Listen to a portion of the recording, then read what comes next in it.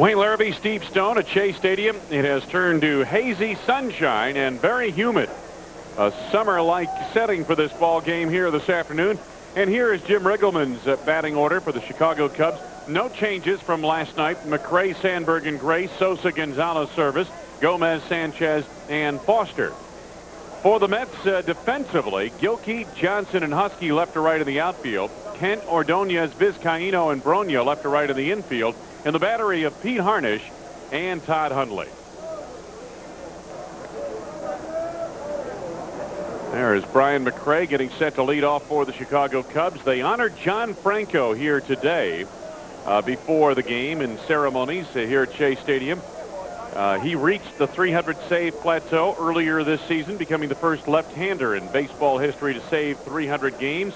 Mets owners Fred Wilpon and Nelson Doubleday presented John with a trophy. In addition, the club will make a $3,000 contribution to John's name to the society, in John's name to the Society for Seamen's Children, a Staten Island organization which cares for over 4,000 children yearly. There's the group of arbiters, and they'll be meeting with Jim Riggleman, the manager of the Cubs, and Bobby Wine, one of the coaches of the New York Mets. Greg Bonin behind home plate this afternoon. Larry Poncino at first and Frank Pulley at second. Bob Davidson at third base. Now, normally it isn't easy to face a club twice in a week. But last night we saw that it didn't hurt Frank Castillo or Bobby Jones at all.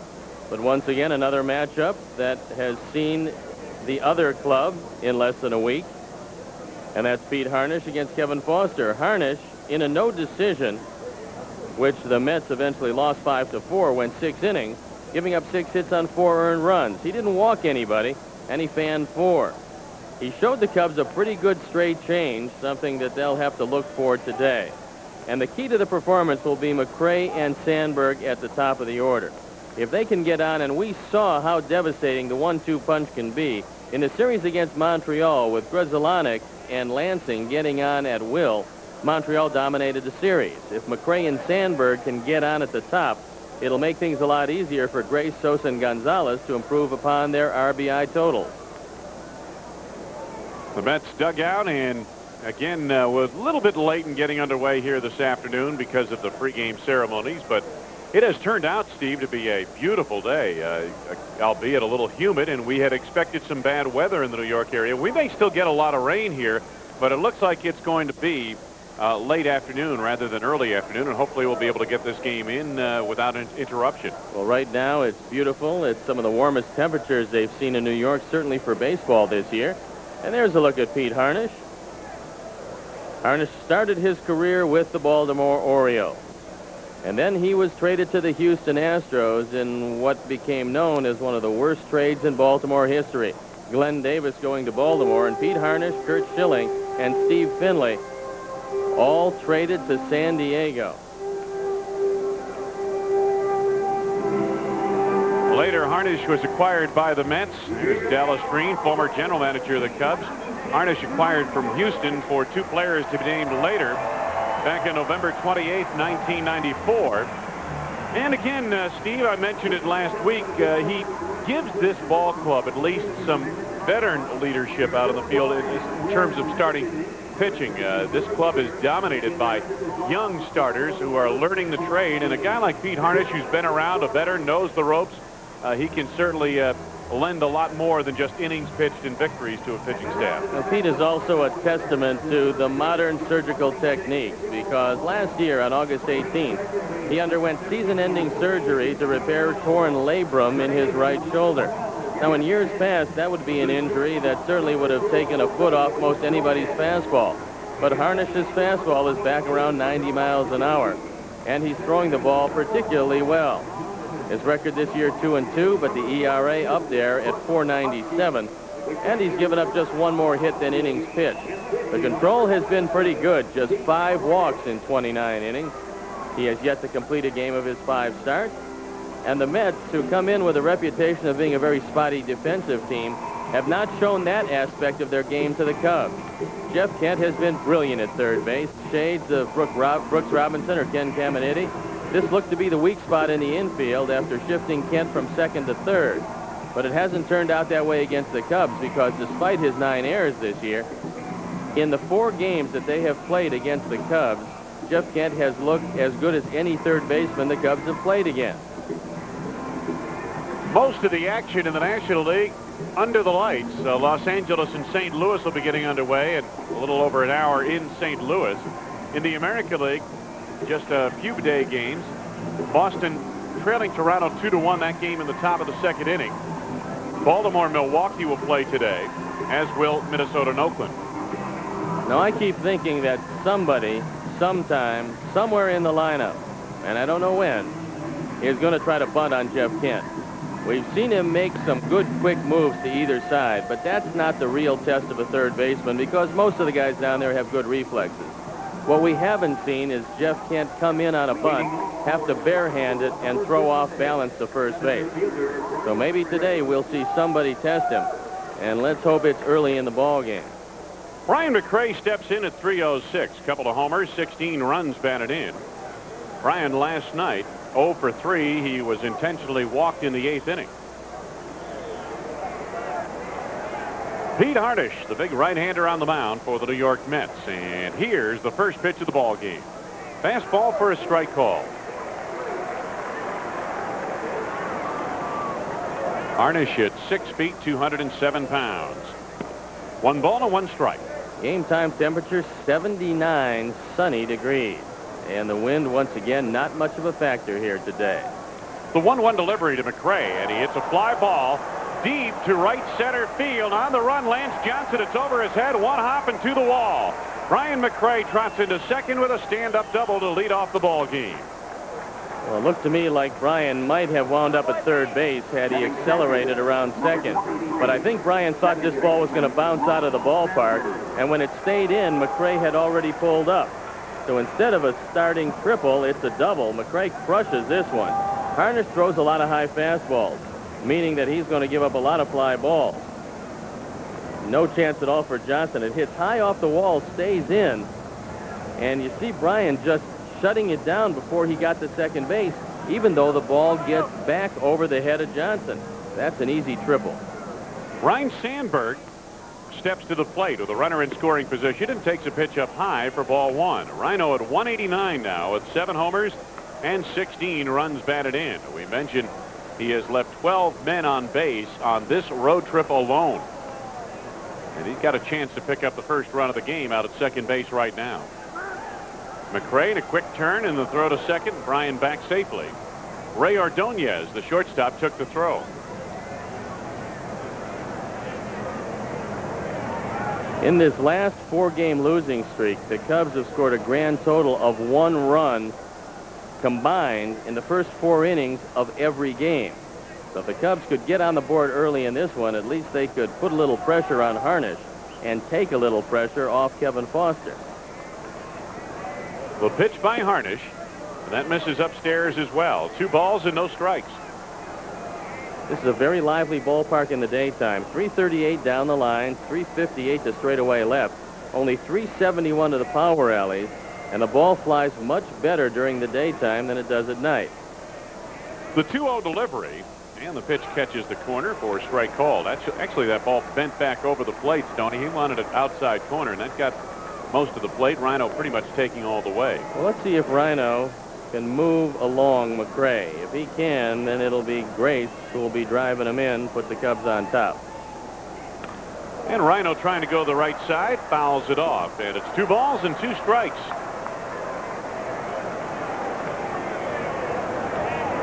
Harnisch showed the Cubs a very good straight change at Wrigley Field.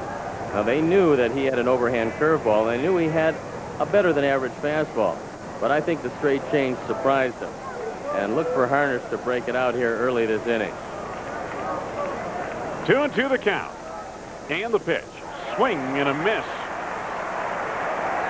Sandberg goes down on strikes.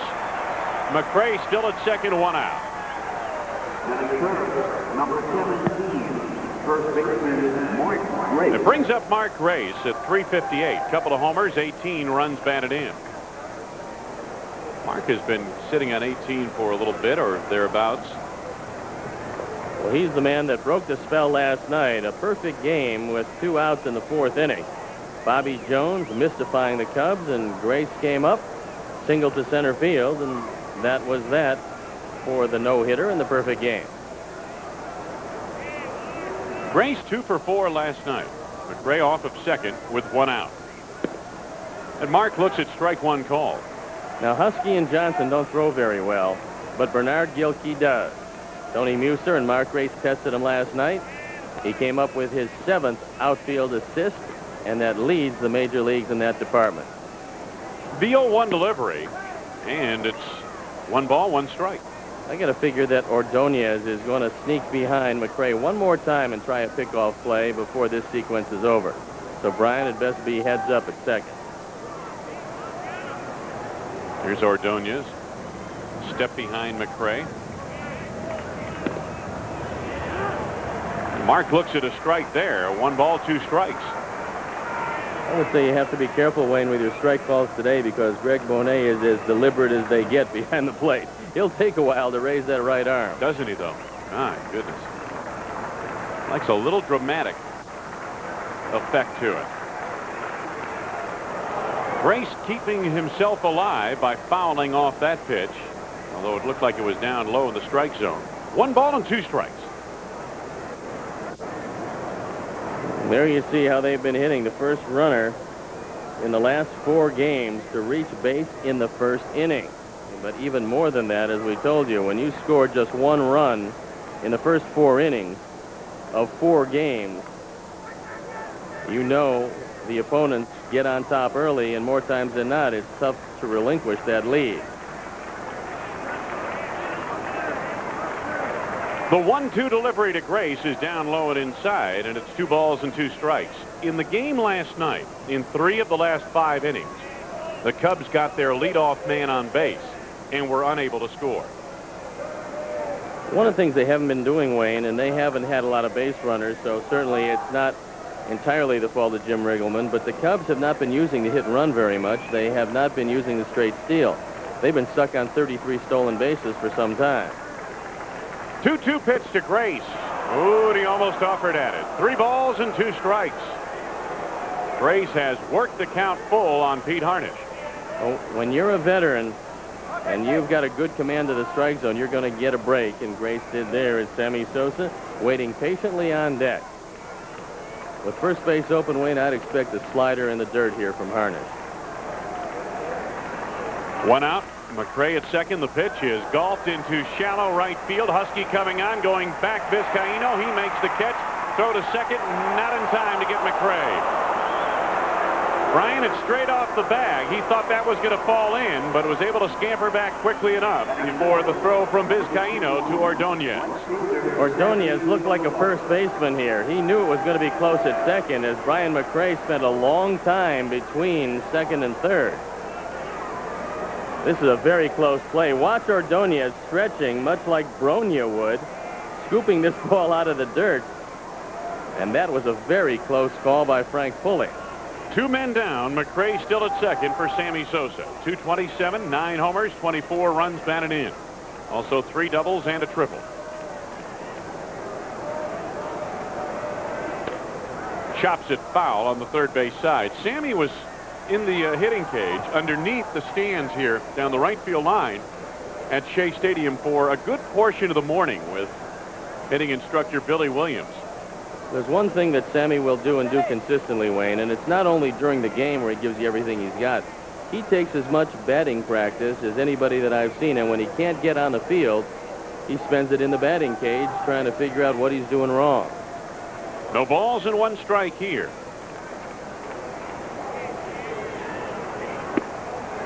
And it's 1-1.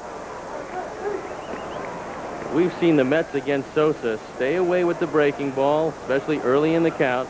They'll stay out there. And then, as we saw Bobby Jones do last night, they'll come up inner portion of the plate and try to throw the fastball by him. Sosa, that's just when they get ahead. Sammy has a lot of history with Harnisch. He's 10 for 34, 294. There's the pitch in the dirt. McRae advances to third as it gets away from Hundley.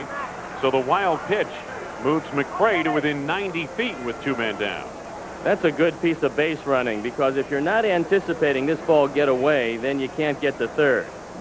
When the ball got away, McCray started, and when he realized it was going out of that little cutout circle around home plate, he was in at third easily.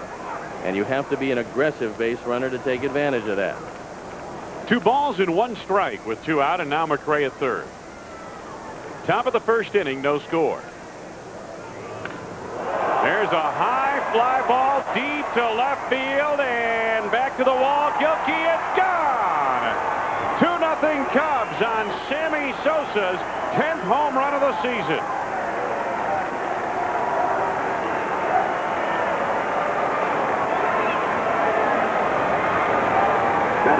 Number 25, outfielder. So Sammy Sosa, a 2-run homer, and the Cubs go up by the score of 2-0. Well, looks like the extra time in the cage paid off. And certainly Sammy Sosa got just about every bit of that, although Gilkey thought he had a shot. As it turned out, it was about 15 feet too far. And watch it again as Sammy gets a fastball, inner portion, and takes it way back. He's driven in 26 on his 10th home run. And more important than that, the Cubs have broken on top 2-0. Well, Sammy Sosa with his 10th homer, and Gonzalez even in the count, 1 ball and 1 strike. That's more like it. Get on top early and then turn it over to your pitcher and hope they can hold them. Sammy's 2nd career home run off Pete Harnisch. There's the hook, and that misses down low. So Gonzo ahead in the count, 2 balls and 1 strike.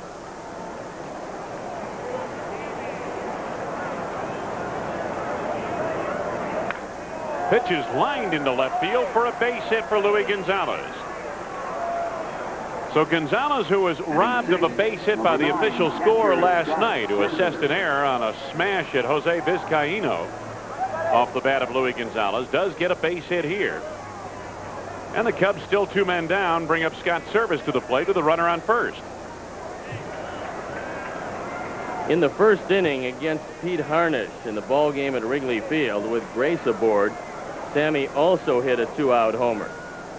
Then he later followed it up with a home run against Dipoto to win the game. First pitch to Servais, hits a fly ball to right field. The ball carries a bit. Butch Husky camps under it and makes the catch. And the inning is over. But the Cubs score the first 2 runs of the game on 3 hits. Sammy Sosa's 10th home run of the season. A 2-run shot has staked the Cubs to a 2-0 lead with the Mets coming to the plate. Wayne Larrivee, Steve Stone back at Shea Stadium. New York Mets batting order for Dallas Green, Johnson, Vizcaino, Gilkey, Hundley, Brogna, Kent, Husky, Ordonez, and Harnisch. The Pepsi Cubs defense, Gonzalez, McCray, and Sosa left to right, Gomez, Sanchez, Sandberg, and Grace in the infield, and the battery of Kevin Foster and Scott Servais. Kevin 1-0 lifetime against the Mets, but the ERA very good at 2.57 in 2 previous starts, including one on the 5th of May at Wrigley. Lance Johnson looks at a curveball down low. 1 ball, no strikes. Johnson and Vizcaino very similar to Grzelcyk and Lansing in that they can really hurt you at the top. There's a strike, and it's 1-1.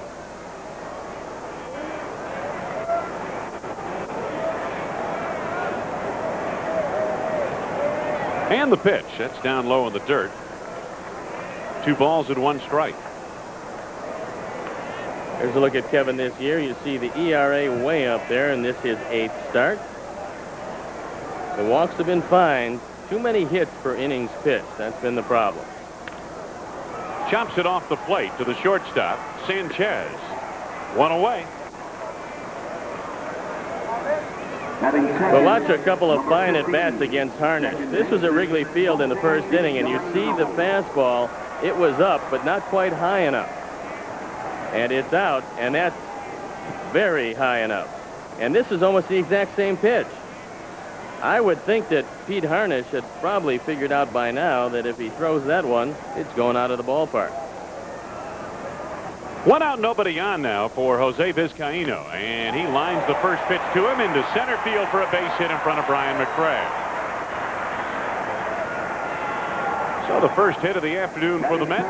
Number 23, left fielder. One out single by Jose Vizcaino, and it brings up Bernard Gilkey. This is going to be the real challenge for Kevin Foster today because Gilkey has hit him better than anybody in the Mets lineup. All of those numbers piled up when Gilkey was a member of the Cardinals. But he has been a very tough out for Kevin Foster. Get a look at the numbers on Gilkey. 29 RBIs lead this team. 1 ball, no strikes. Vizcaino runs occasionally, but not all that often. He's 4 out of 5 in the stolen base department. The Mets as a team don't try to run you out of the ballpark. They've only stolen 21 bases. They've been caught 11 times. Vizcaino at second. 1 man down. 1 ball, no strikes the count, and the pitch from Foster. And that's 2 balls. So he's behind the count to Gilkey. 2 balls and no strikes. Now keep this ball away from Gilkey because hitters will zone hit you here, and that means they'll pick out a little box, middle in, thigh to the waist, and if you throw it there, they'll hit it a long way. Quick toss over to first base. Not the best move by Kevin Foster.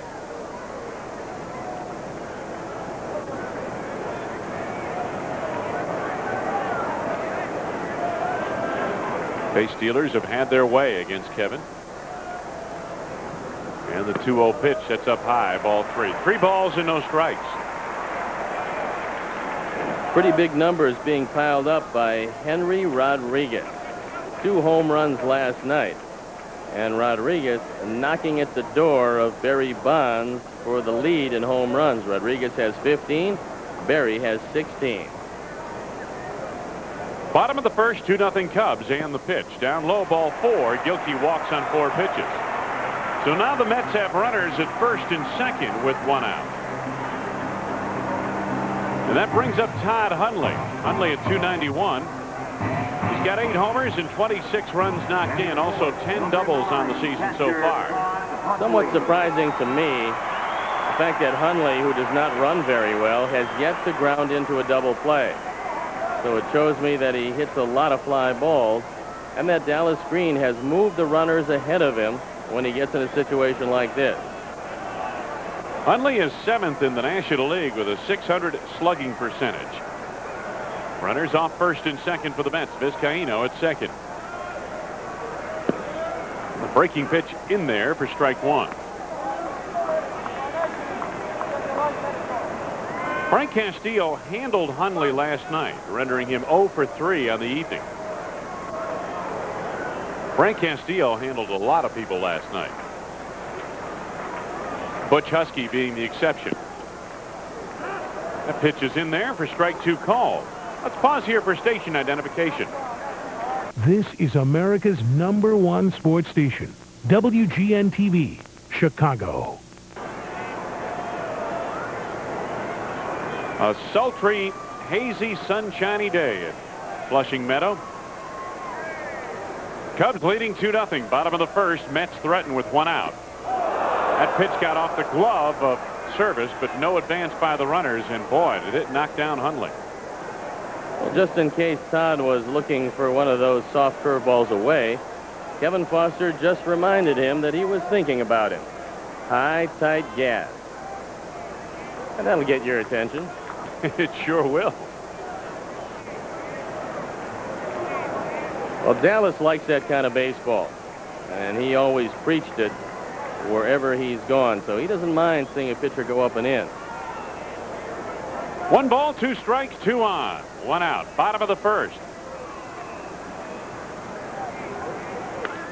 Hundley fouls it off, and the count remains 1-2.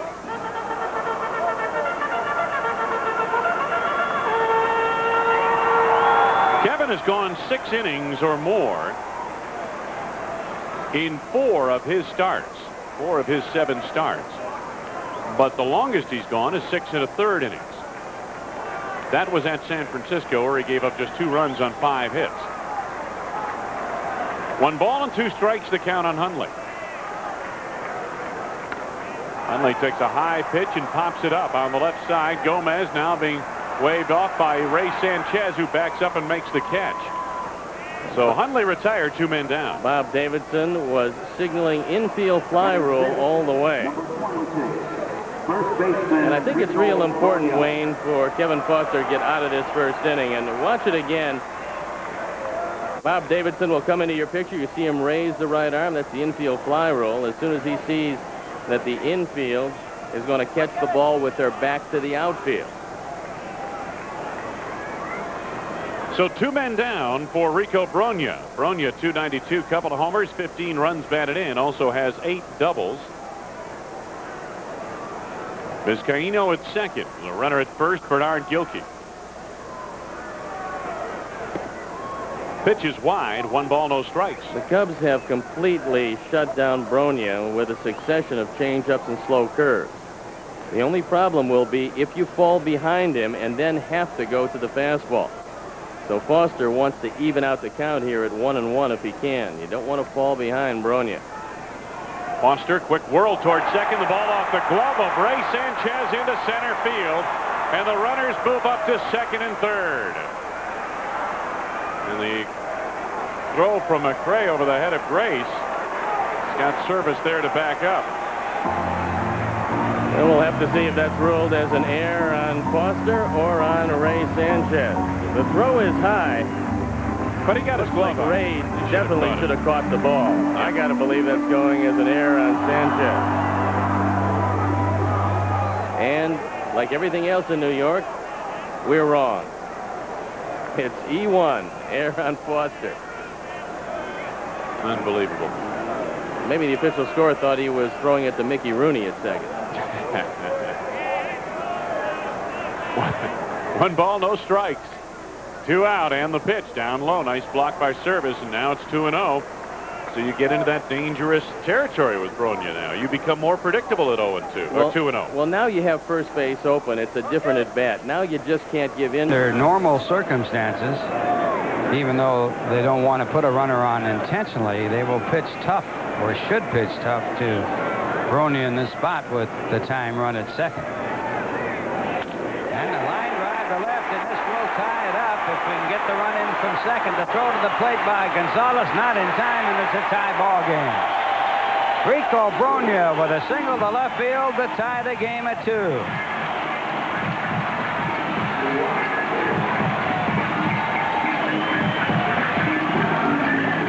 know, Ralph, I think from a catcher standpoint, that ball off the plate. So Rico Brogna wasn't allowing Foster to pitch around him. But you've got a pitcher that's wild to begin with. If you load him up, if you pitch around him in a situation like this, you've got a 2-run lead. You try to pitch to Jeff Kent, and you end up walking him. That could lead to a big inning. But that pitch was off the plate, low and away to Brogna. And a good job by Brogna to hit the ball where it was pitched. Absolutely.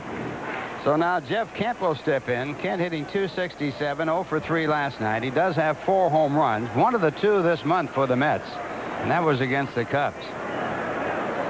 And Kent takes a fastball for ball 1.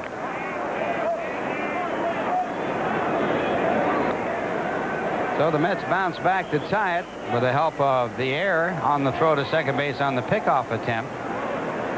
It was charged to the pitcher, but should have been handled by the shortstop. And Kent looks at ball 2, 2 balls and no strikes. Brogna has not attempted a stolen base this year, the runner at first base.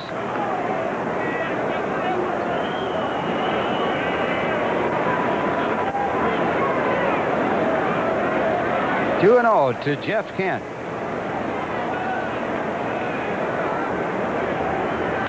And he's behind the fastball and fouls it back into the stands. And for a change here at Shea Stadium, a shirt-sleeved crowd. And another interesting point, very little wind blowing here. Forecast for thunderstorms later on in the afternoon. But I agree with you. It's so refreshing to see everybody out in shirt sleeves and shorts. Maybe spring is here. Spring has sprung, at least today here in New York. The 2-1 delivery to Kent, and this one popped up in the infield. Sanchez can't find it. Now he picks it up, and he makes the play. So a day game here at Shea is an adventure, and that adventure turned into the out that ends the inning. But the Mets get 2, and the score at the end of 1. The Mets 2 and the Cubs 2, and here's a word from your Tri-State Jeep and Eagle dealer. Top of the second inning, 2-2 ball game, and Pete Harnisch getting set for his second inning. First and second, there were 2 outs, and the pitcher for the Cubs, Kevin Foster, looking in at Scott Servais. On this particular play, folks, you hear us talk about the daylight play all the time where the shortstop gets between the runner and the bag. This was a sign called by the catcher. Watch Servais drop the mitt. Foster looking only at Servais. Foster wheels to throw, and the throw high. Runners move up, and that set up the 2-run RBI single by Rico Brogna. But see, it's not a daylight play here because he's not looking at the shortstop. But you saw Scott Servais drop the mitt and the throw to second, even though it was high. But that was a design play by the Cubs. And Scott Servais. Right.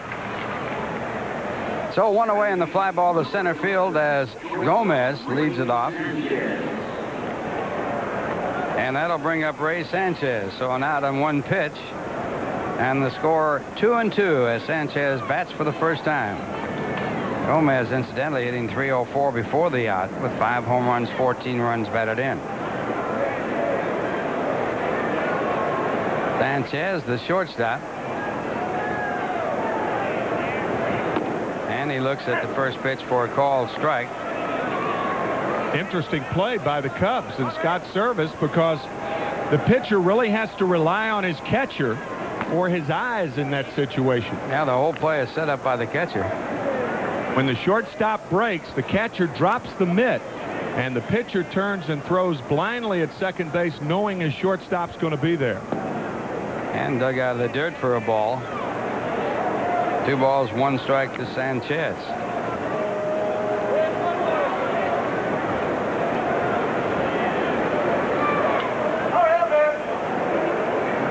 Sanchez taking over at shortstop with Vizcaíno going to the Mets. And this ball, a fly ball to left center. It'll be playable for Gilkey. And 2 fly ball outs. Batting ninth, number 32. Hey, Mets fans, this break in the action is brought to you by Budweiser. Now's the time to enjoy that crisp, clean Budweiser taste. This Bud's for you. Now the batter will be Kevin Foster, not a bad hitting pitcher. He did start his career as an infielder. He has had 2 hits and 11 at-bats this year. And he gets hit by a pitch. So the pitch inside, and remember back in the first inning, the 2-strike pitch to Todd Hundley going right over his head. There could be a connection. I think it certainly appears to be. Pete Harnisch Center fielder Brian is one of the McCarver. guys in the National League you want on your side. Obviously, he's a guy who will protect his mates. But remember, that was a pitch in an 0-2 count. This appeared that Pete Harnisch hits Kevin Foster intentionally. Fastball right in there that caught him on the arm. So Foster on at first base with 2 men out. A little interesting byplay here. Well, Pete Harnisch will be the 3rd hitter up in the bottom of the 2nd. Now the pitch is strike 1. Here's the pitch to Hundley.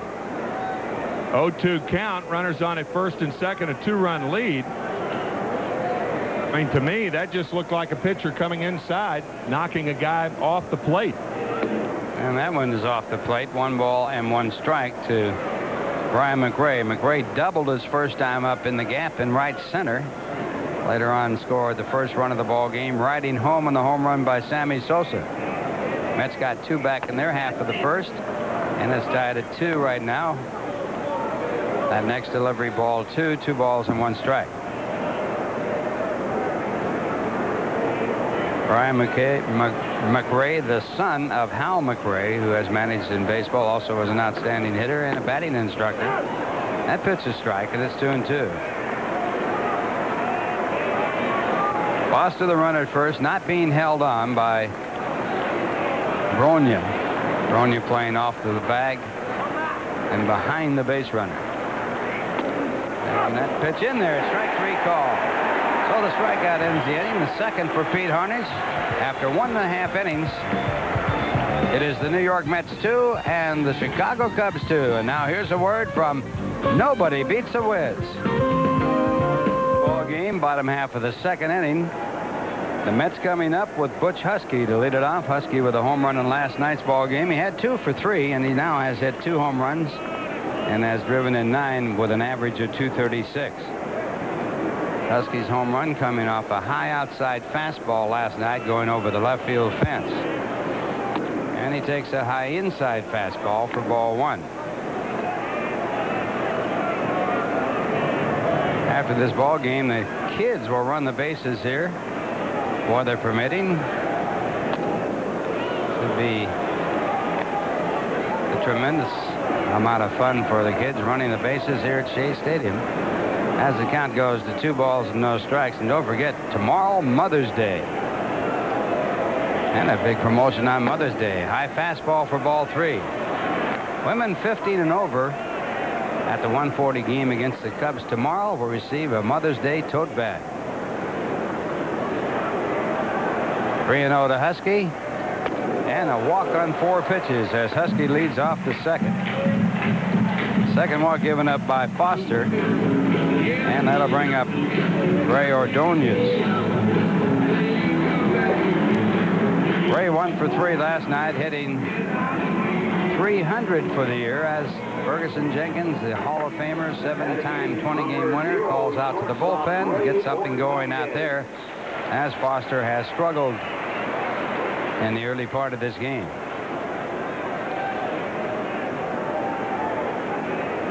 Right-hander in the bullpen, Rodney Myers, loosening up. Ordonez, earlier this year, with a 14-game hitting streak for the Mets, the longest by any Met, and the 3rd longest in the National League so far.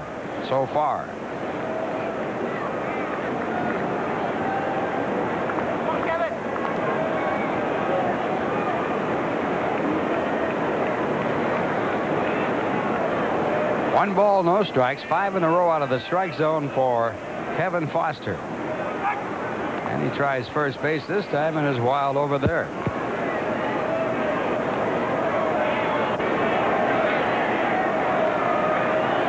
Ordonez hitting ahead of the pitcher.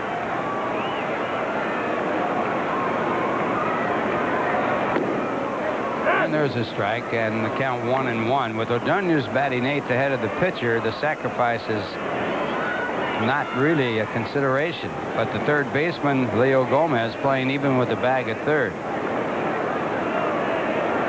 Well, it's still early in the year. They don't know Ordonez that well. We haven't seen Ordonez try to bunt for a base hit yet.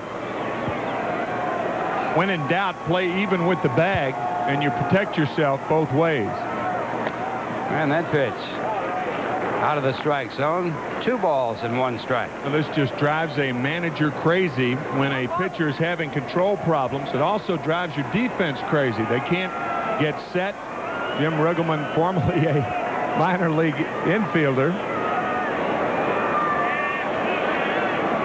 looks kind of disgusted, doesn't he? He certainly does. Another throw to first base. Kind of a tough count to put the, although an ideal count for the hit run, but in a tough situation to put the hit and run on with the pitcher being so wild. Yeah.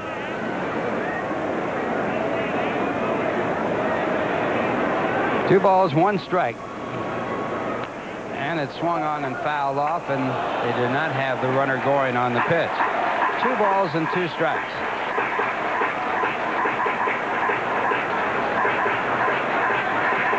Ordonez is a man who makes pretty good contact most of the time. He has struck out 15 times. He has walked only 6 times, so he'll swing.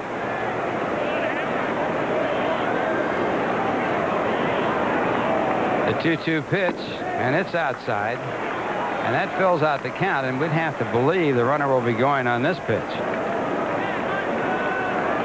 One of the key things that happened in last Sunday's game was Ray Ordonez not running on a 3-2 pitch in the 9th inning.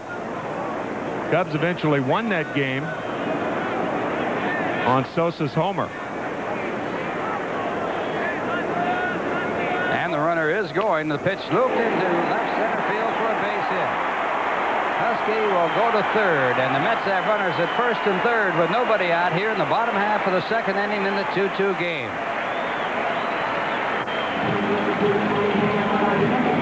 I'll tell you, that O stands for ouch after that swing. Little Macarena in the background. This ball saws Ordonez off, but he will gladly trade a bat for a hit any day. Any hitter would. But that had to sting a little bit. Well, he'll take it. Oh for ouch. So runners at first and third, no one out, and Pete Harnisch in a bunting situation, and not necessarily the bunt for the squeeze play, but the bunt to get the runner down to second base. Third baseman Gomez even with a bag at third. Infield set back at short and second. And Pete Harnisch, who has not had a base hit, gets the bunt sign, takes the ball, and it's called a strike. Harnisch 0 for 7 so far this year. It's also a situation, Mike Cubbage, the third base coach, knows this, a situation that Kevin Foster, if he has the desire to do so, he cannot retaliate against Pete Harnisch. Harnisch hitting Foster after Foster knocked Todd Hundley down. So here you have first and third and nobody out. No way can you retaliate right now. You certainly don't want to hit the batter in this spot. No. 1 strike to count. And Harnisch bunts it and bunts it successfully out toward the first base side. Almost thrown away at first. Good play by Sandberg, covering at first base for the out. And on the sacrifice, Ordonez down to second base to join Husky at third. Center fielder Lance Johnson. That'll bring up Lance Johnson. Lance Johnson's going to be walked intentionally, but a good sacrifice by Harnisch. You see the third baseman, Leo Gomez, charging and scampering back to third once the ball is bunted toward first, fielded by Kevin Foster, who almost threw that ball away at first base. So now the intentional walk to load up the bases, and remember this, Foster's had trouble getting the ball over, so he has nowhere to put the next batter. Tie ball game at 2. Johnson takes ball 3. Johnson grounded out to short his first time up.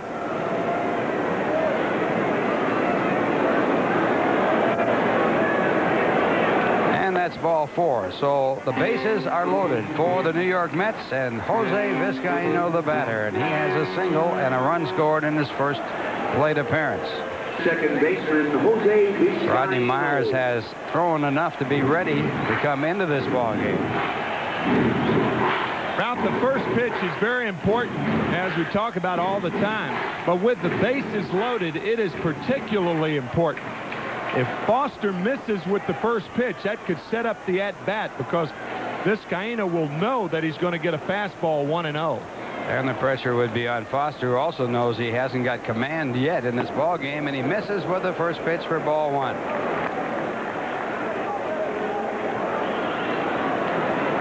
Every hitter loves this situation. You know you're going to get the heater. 1 ball, no strikes, no place to put you.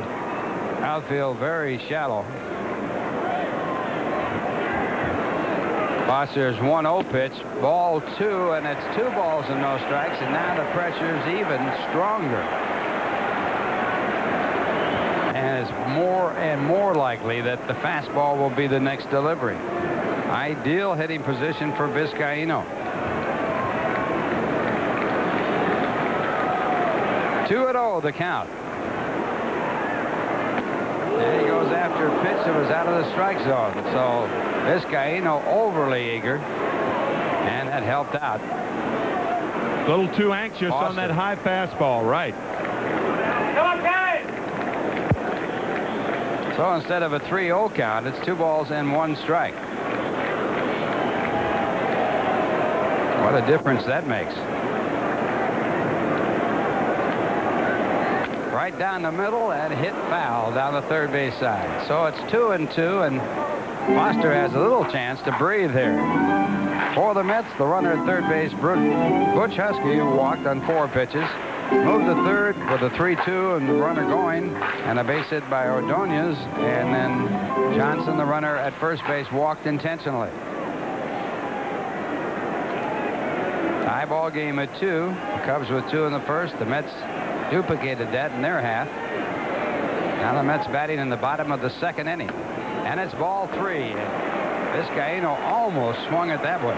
Well, you could see how frustrated Vizcaino was. He slapped the bat on the barrel of the bat, saying, quit swinging at bad balls. Watch. So it's a full count. Nowhere to put him. And the pressure on the pitcher, Kevin Foster. Right down the middle. It's fouled back out of play, and the count remains at 3-2. Can he do it again? Ferguson Jenkins, one of the great control pitchers of all time, looking on at his pitcher struggling on the mound. And it's Gilkey in the on-deck circle. Again at 3 balls and 2 strikes, and it's again fouled away. So Foster able to get 2 in the strike zone on his 3-2 count.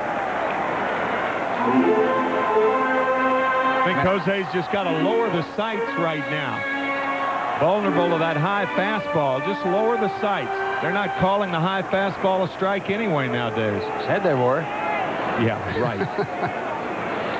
But the umpires do it the way they want to do it. 3 balls, 2 strikes once again. Third time for Kevin Foster. And he hits another foul ball, and that was ball 4 right there. Got to lower the sights. Down scope. But Foster says up scope. He better get out of this or he isn't going to submerge and stay alive. 3 balls, 2 strikes for the 4th time. Bases loaded for the Mets. They are tied at 2-2, and now Vizcaino asks for time.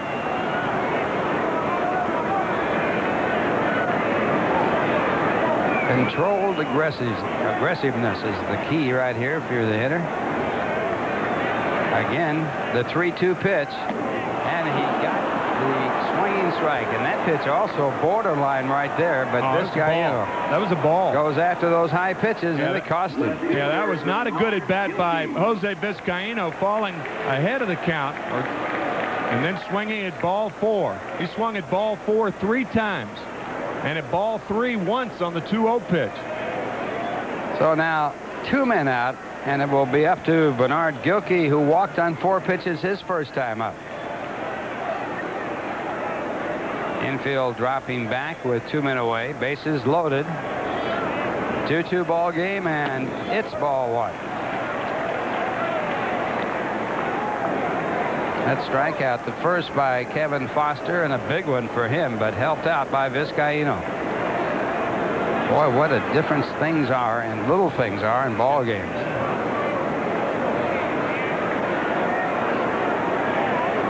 And a hard drive into center field, left center field. 1 run will score, 2 runs will score. And Bernard Gilkey does it again for the New York Mets. They take the lead, 4-2.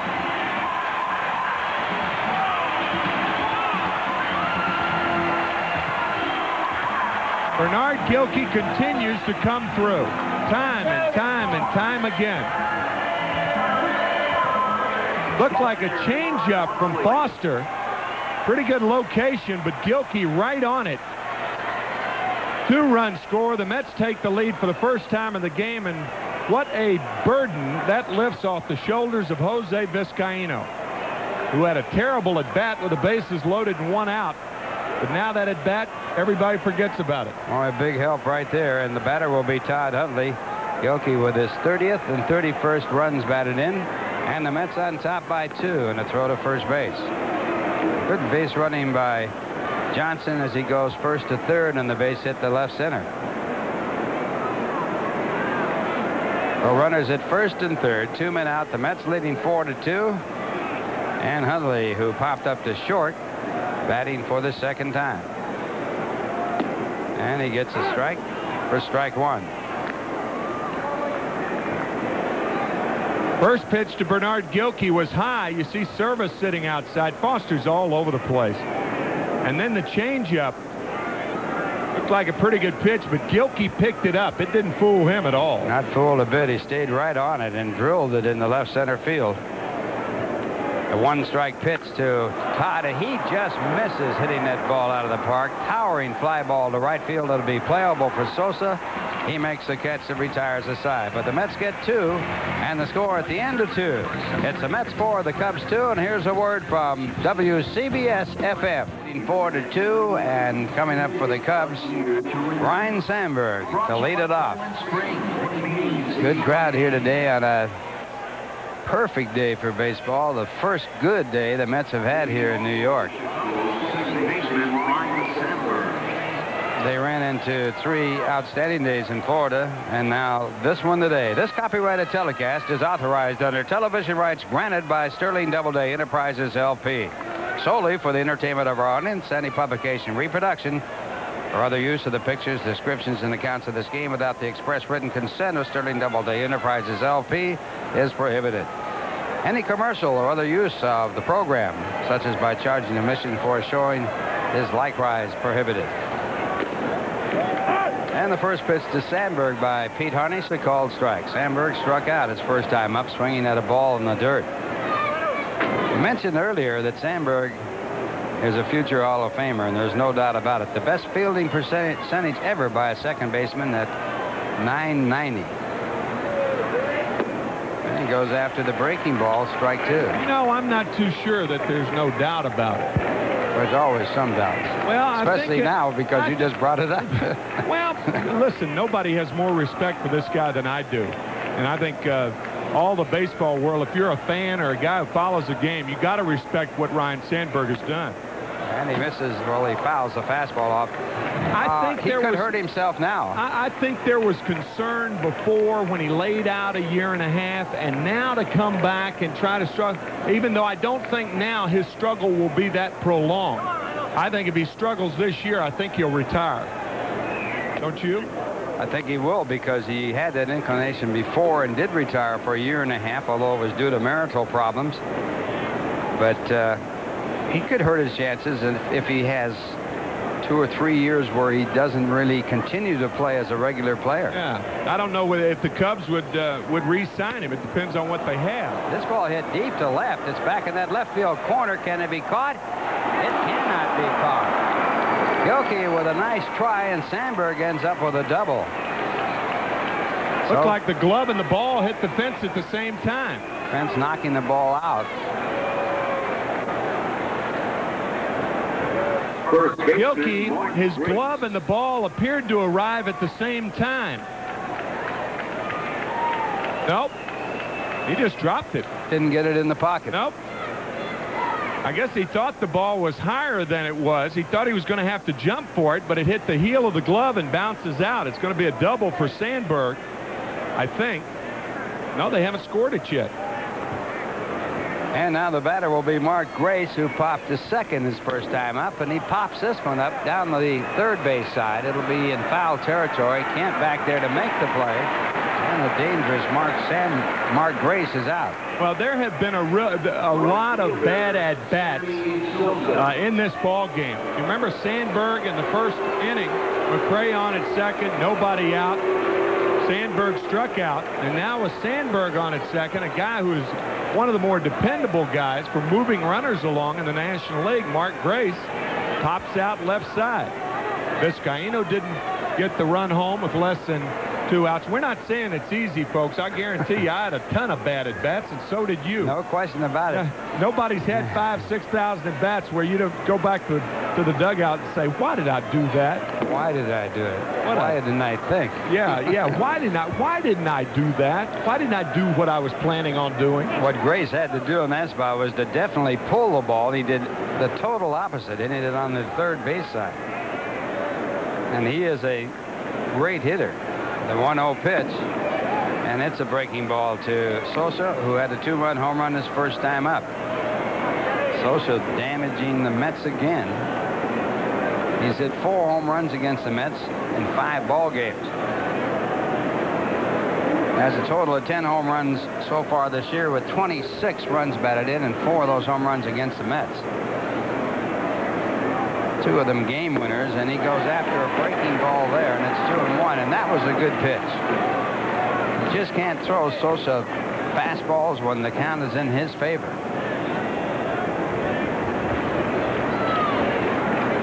He is a free swinger, and he does have a propensity to swing through a lot of pitches. 47 strikeouts for Sammy this year, leads the majors. 2 balls, 1 strike. And again, he comes back with that hard slider, and it's fouled back into the stands, also in a good spot.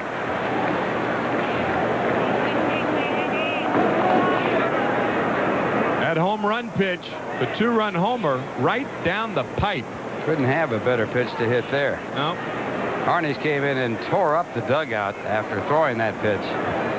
He knew it was wrong, and he had made a big mistake. 2-2 the count. Sosa, the type of hitter that hits a lot of mistakes. He gets another good pitch to hit. Growls it in the left center. A fastball, and it's caught. Great play by Gilkey. And he takes an extra base hit away, and what a play by Gilkey.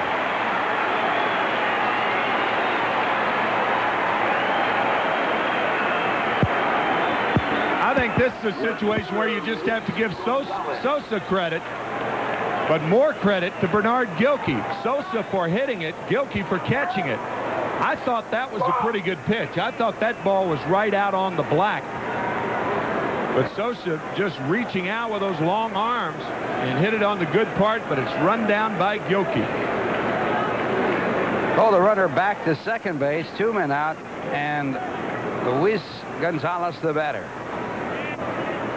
And the first pitch, an off-speed pitch for ball 1. Here's that pitch to Sammy Sosa. 2-2.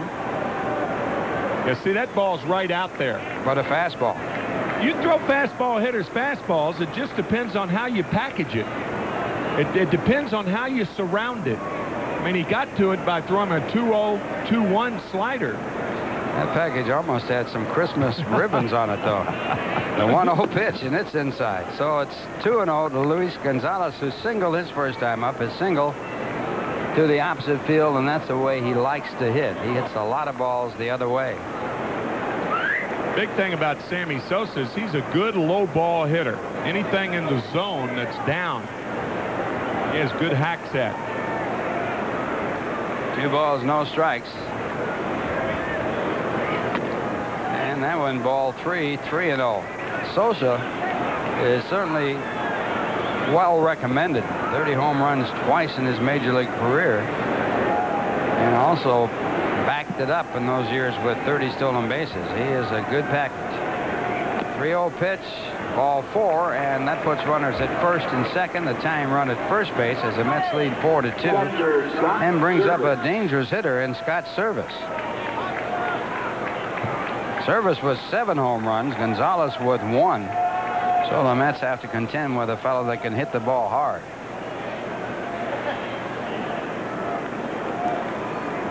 First walk given up by Harnisch. He doesn't walk many. That's his 6th so far in 32 innings. It was a 4-pitch walk. Servais at 289 for the year. And the slider low and away. He did not swing, says first base umpire Larry Pancino. Runner at second base, Ryan Sandberg. Runner at first base, Luis Gonzalez. And they represent the tying runs in this ball game, with the Mets leading by a score of 4-2. We're in the top half of the third, 2 men out. And a fastball missing again, and it's 2 balls and no strikes. And now Servais in a good position.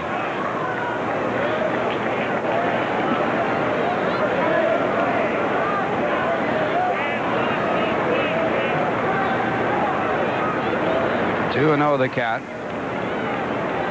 Cubs trying to break a 4-game losing streak. Ground ball to third, but foul, and it will go to 2 balls and 1 strike.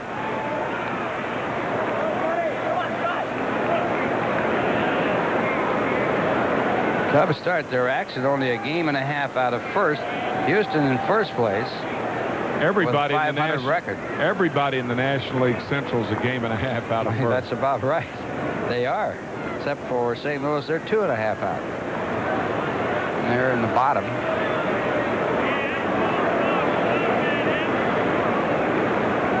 Montreal with the best record in baseball. Of course, the Mets are in the Eastern Division with Montreal, and they trail by 8.5. And fouled to the first base side out of play. 2 balls and 2 strikes.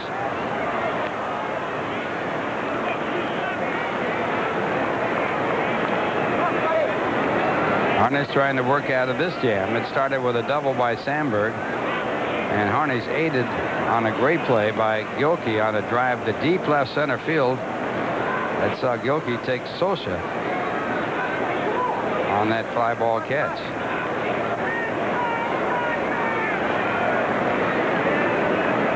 Two and two. And a hard ground ball pulled foul. Another good pitch by Harnisch. Low outside slider. That keeps the count at 2 balls and 2 strikes.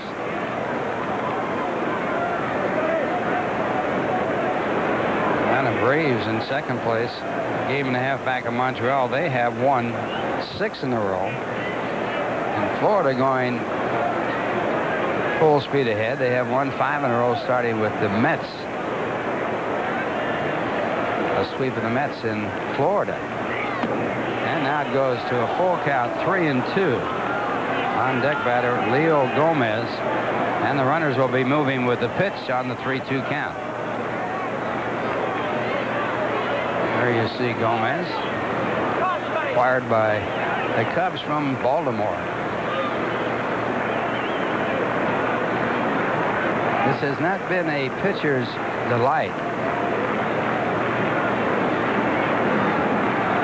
The 3-2 pitch. Runners go, and the ball is popped up in foul territory, and Brogna will look, and that's all, as the count remains at 3 balls and 2 strikes on the foul ball. Servais has taken a lot of swings that are described as the day after a night game swing. Catchers get very tired. You got to keep in mind that Pete Harnisch, left had a good night's sleep, didn't perform last night. Scott Servais caught 9 innings last night. Hot today. So once again, Pete will try a 3-2 pitch. And it's grounded to the shortstop, Ordonez, who goes across the field to first. And that retires the side. So Pete Harnisch survives. 1 hit, 1 walk, 2 men left to score at the end of 2.5 innings. The Mets 4, the Cubs 2. Here's a word from Powerade. Heading here in the bottom half of the third, leading by a score of 4-2. And Rico Brogna, who drove in 2 runs for the Mets in the first, will be the leadoff batter. One of those 2 runs in the first for the Mets, unearned. As Brogna steps in for his second try against Kevin Foster, who has struggled through the first 2 innings. And the first pitch by Foster, ball 1. Foster with a lifetime record of 18 wins and 18 losses. Good fastball, a strike called, 1 ball, 1 strike. Brogna with his base hit, raising his average 8 points. He's hitting .300 now with 2 home runs, 17 runs batted in. Breaking ball, pulled foul. 1 ball and 2 strikes.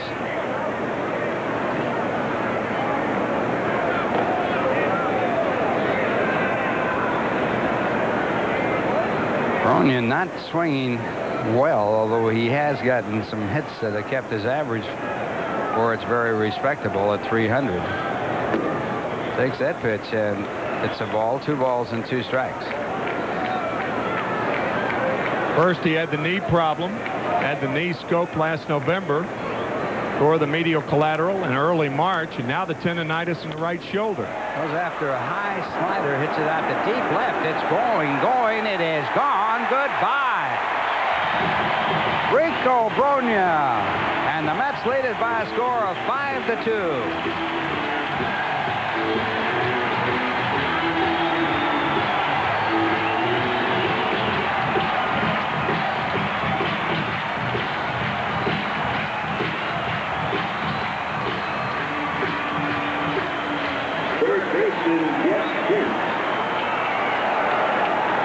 Well, as this man sitting next to me knows, there is healing power in home runs.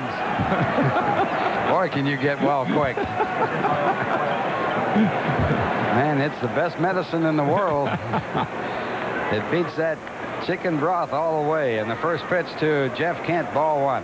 Saying if they could bottle swings like this would hospitals would be out of business, right? Keeps drifting and drifting and drifting. Gonzalez runs out of room. 5-2 New York. For Brogna, his 3rd home run of the year. The Mets leading 5-2, and Jeff Kent with a count of 1 ball and no strikes. And now it goes to 2-0.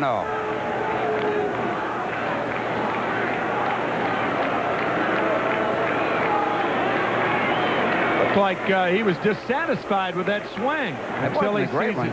No, well, it wasn't a good pitch to hit, but he sees it keep going and going and going and going. It's his 3rd home run of the year. And Ferguson Jenkins out to the mound to talk to his pitcher. That home run, the 11th home run he has given up this year. Last year he led the major leagues in home runs allowed with 32. And now Fergie going back to the bench.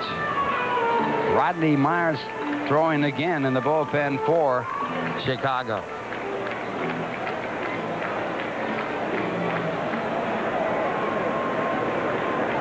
Two balls, no strikes to Jeff Kent, who popped to short his first time up, hitting .265 for the year with 4 home runs. And that pitch outside, ball 3, 3-0. That home run by Brogna, only the 3rd home run the Mets have hit in the month of May. The 3-0 pitch, ball 4. So the home run and a 4-pitch walk to follow. And the Mets have a runner at first with no one out, and that'll be it for Kevin Foster.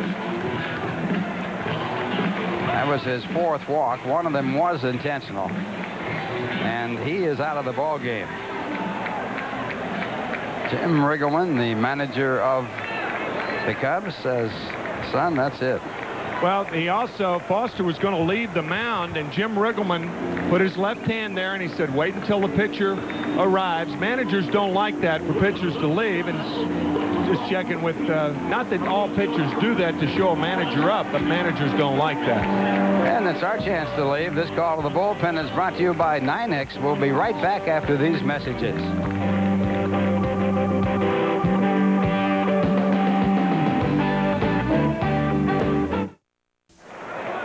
Rodney Myers, the new pitcher, his first pitch to Butch Husky, a high fastball for ball 1. Husky walked on 4 pitches his first time up.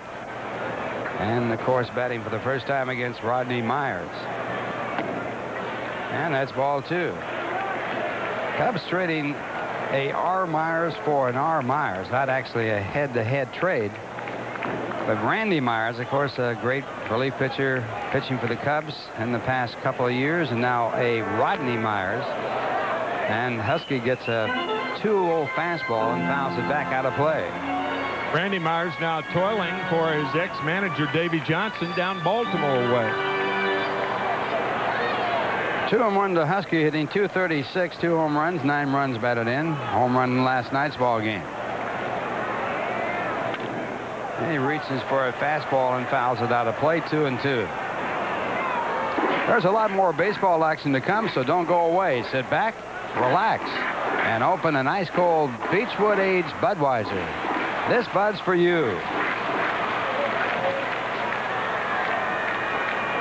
Runner at first base. And it's bounced to the hole into right field for a base hit. Kent going for 3rd, and he goes in with no throw, and the Mets have runners at 1st and 3rd as Husky punches it to right field for a base hit. That was a nasty pitch from Rodney Myers and a good approach by Butch Husky.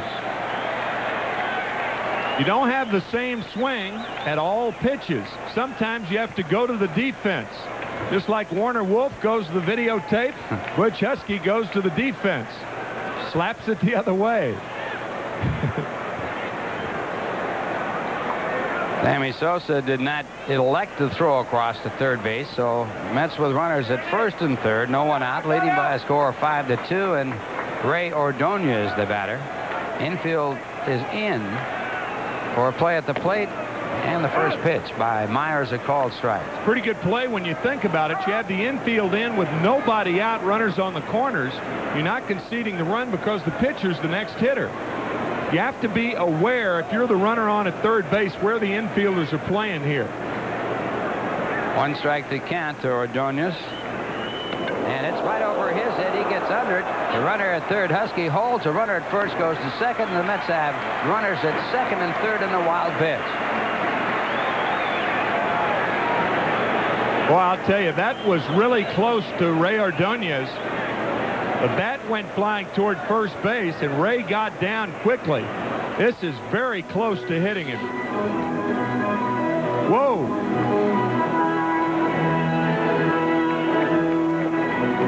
Obviously unintentional. I mean, Jeff Kent had an idea about coming home, but then he sees it doesn't go far enough away. But put the fear of the Lord in you, boy, pitches like that. Those are close to see about half of your life when that ball is going by. Now they're going to walk Ordonez intentionally to set up a chance for the force play at home and or the double play.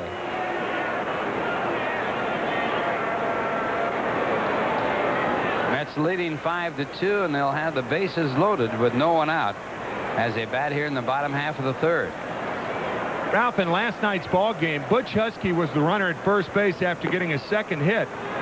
With one out, Dallas Green went to Chris Jones as the runner at first base. And Jones eventually scored on the double by Carl Everett. I said in the game that I thought that Everett should have been the pinch runner and Chris Jones the pinch hitter.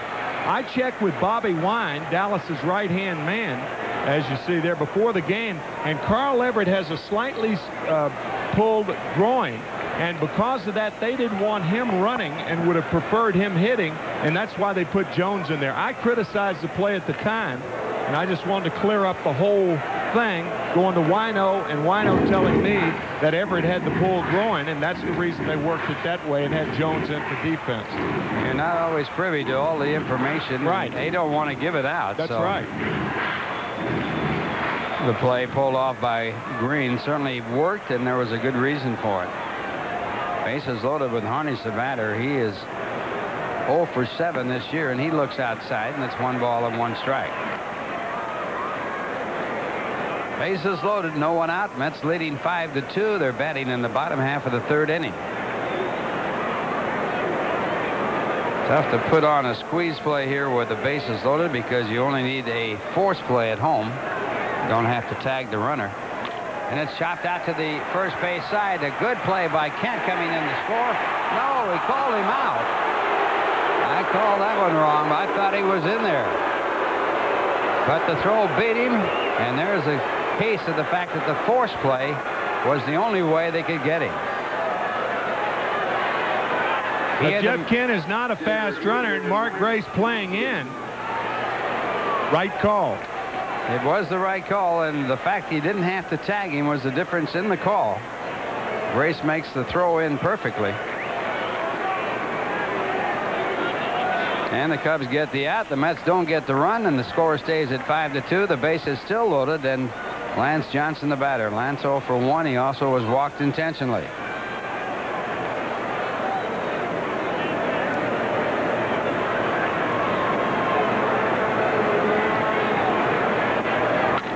Lines it to center field. It will be caught, tagged up at third, then coming in to score. And scoring is Husky, and the Mets now lead at 6-2. Johnson with a sac fly RBI, and the Mets have taken a 4-run lead. On a line drive like that, often the runner at third has a tendency to break toward home. But you have to have the wherewithal to get back and tag up. The throw by McCray late at home. The appeal play by Gomez, the third baseman. And third base umpire Bob Davidson said he did not leave too soon. Husky took the 2 steps forward and then got back in time to tag. And now the batter, Jose Vizcaino, and he fouls off his first pitch. It's strike 1. Jose 1 for 2 in today's ball game. A single his first time up and a run scored. He struck out in his next at bat. There's the appeal play. Gomez saying that Husky may have left too soon, but Bob Davidson says no. And the next delivery of ball. 1 ball and 1 strike. Bob Davidson, the third base umpire.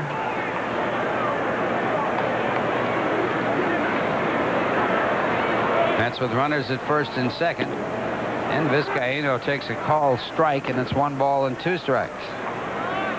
Jose originally signed as a free agent by the Dodgers, went to the Cubs, and now with the New York Mets, and one of the Mets' best trades. Anthony Young was traded for him.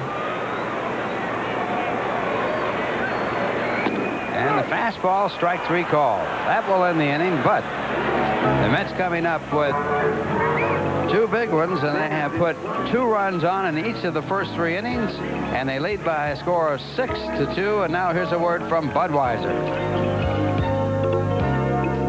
Well, the Mets with 2 runs in the first, 2 in the second, 2 in the third, and leading by a score of 6-2, and coming in for the play-by-play on this beautiful baseball day, Tim McCarver. And you folks may recall that back on the 26th of April in Pittsburgh, the Pittsburgh Pirates scored 10 runs in the first 5 innings.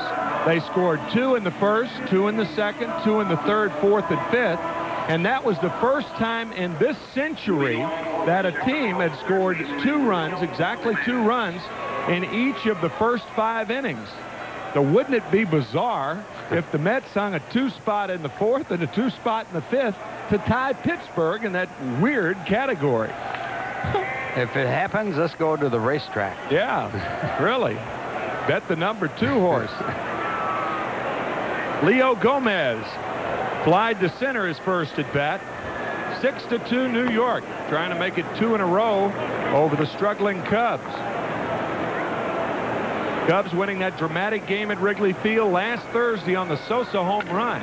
Gomez deep to center. Johnson on the track, hauls it in.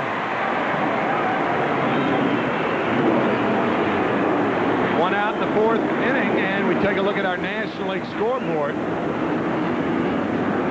Only 1 game this afternoon. Dodgers and Cardinals scoreless after 2.5. John Smoltz won his 7th game last night, the only 7-game winner in the majors. Padres and Reds, Rockies, Marlins, and Houston up at the Big O in Montreal. Where Henry Rodriguez with 2 home runs in last night's game.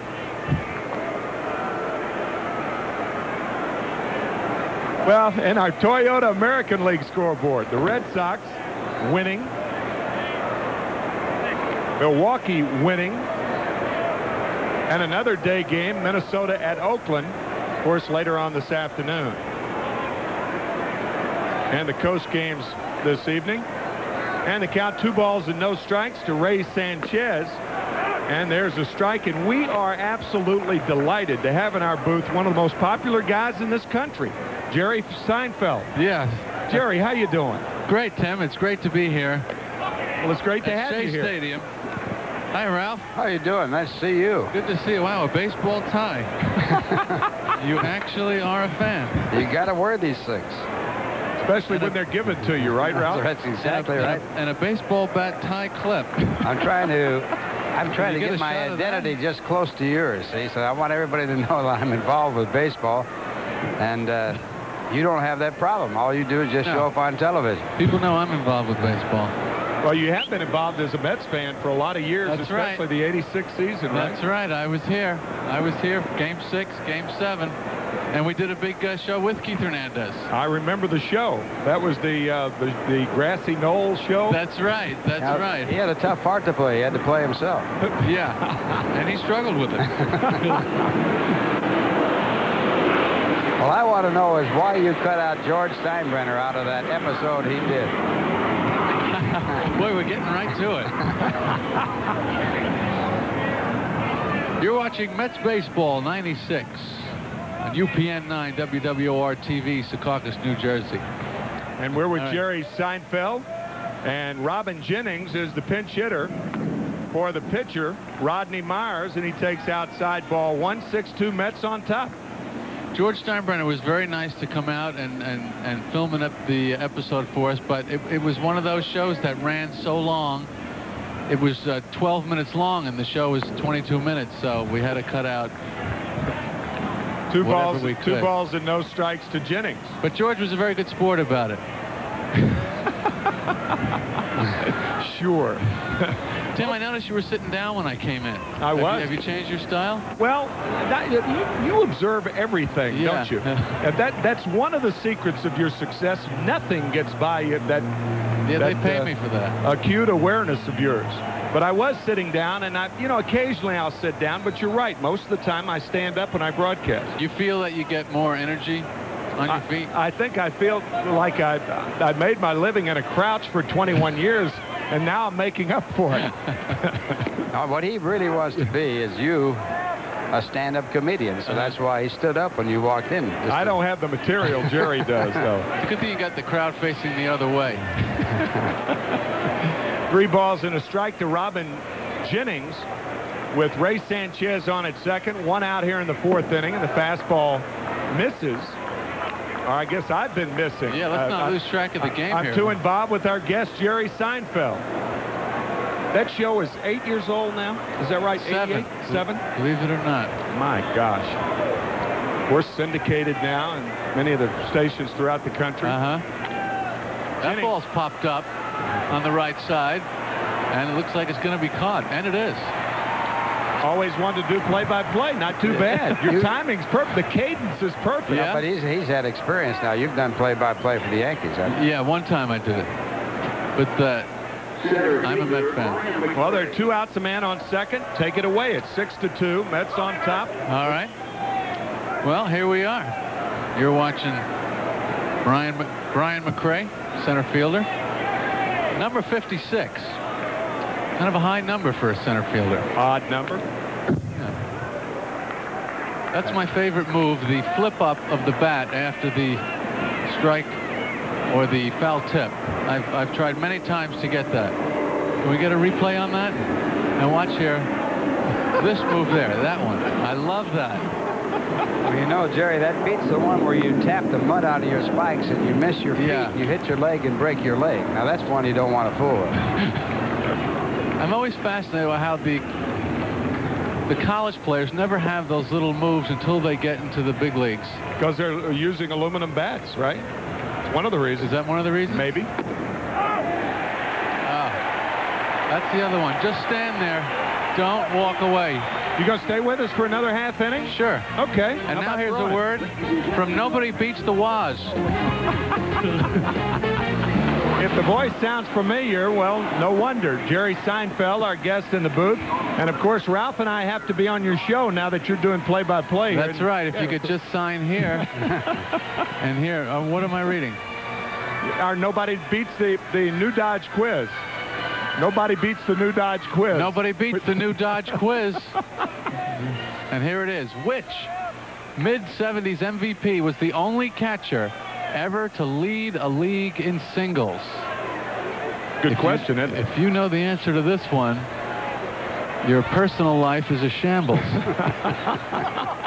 You've been doing something wrong. Huh? Get a life, right? Bernard Gilkey leads it off here in the top of the 5th inning with the Mets on top 6-2, and he fouls it away. 0-1 to Bernard. Where are my friends? I'm here with a bunch of writers from my show. Tim and Alan. Where are they? There they are. They're waving. Those are the guys that write the show. I mean, those guys in the upper deck. Yeah, and that's where they used to hang the K's. Yeah, the euchre seats. The Bob Euchre seats. Anyway, we're winning the game. We're kicking the hell out of these Cubbies here. There are your writers there. The slider from... Oh, do they have a shot of him? Terry Adams, yep. I think we can get another shot if we could, Jeff. 1 ball, 2 strikes to Bernard Gilkey. Oh. They're in that. They're all at the front of that skybox there. Oh no, that's not them. Oh, they're all the way on the right. Yeah, there. That's my girlfriend waving. Oh, it is? Yeah. And now they'll get a shot. Give us a scoop. How serious is this? Most eligible bachelor in the world. Really? How serious is it? Gilkey down on strike. This is really like a Mike Wallace interview here. Well, no, that's not them. Do those guys look funny? No, those are some rednecks. These kids are. Are those your writers right there? No, keep going. No, keep going. Keep going. No. Are they in the ballpark? Yeah. Oh, this is getting more and more depressing. Wait, I think you're too far out. It's right before the. Yeah, right before where the glass starts. Do people really want to see the writers? Terry Adams, by the way, the right-hander in for the Cubs, 0-1 to Todd Hundley. They're not that good looking. No, we're not. We want to make sure that you know that we are not by any means grilling you up here. No, not by any means. Because especially when we have you do the new Dodge quiz, that's how serious this broadcast is. Todd Hundley takes a fastball low, 2 balls and a strike to Todd. Seinfeld brownies. Yeah. This is really nice. Sent over from Fred Wilpon. I'll tell you, show business is fantastic. It's great, isn't it? What a life. 2 balls and a strike to Hundley. 6-2 Mets here in the 5th.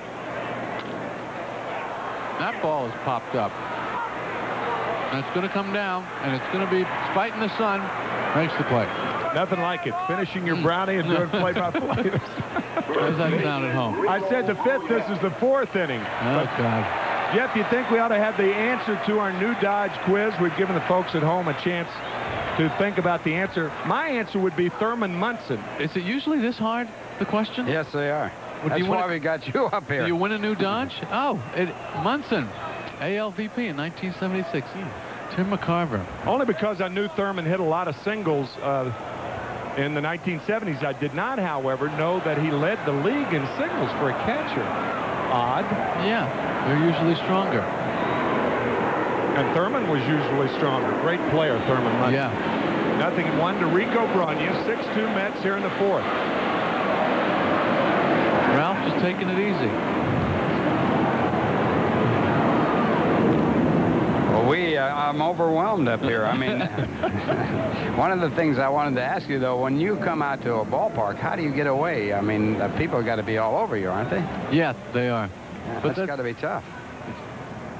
Oh, that ball is hit very well deep into the right center field. It's going back. It's against the wall. Oh, it's off the wall. That's going to be extra bases. It's going for 3. There won't be a play, and he's in with a triple. Rico Brogna. Let's hear it for him.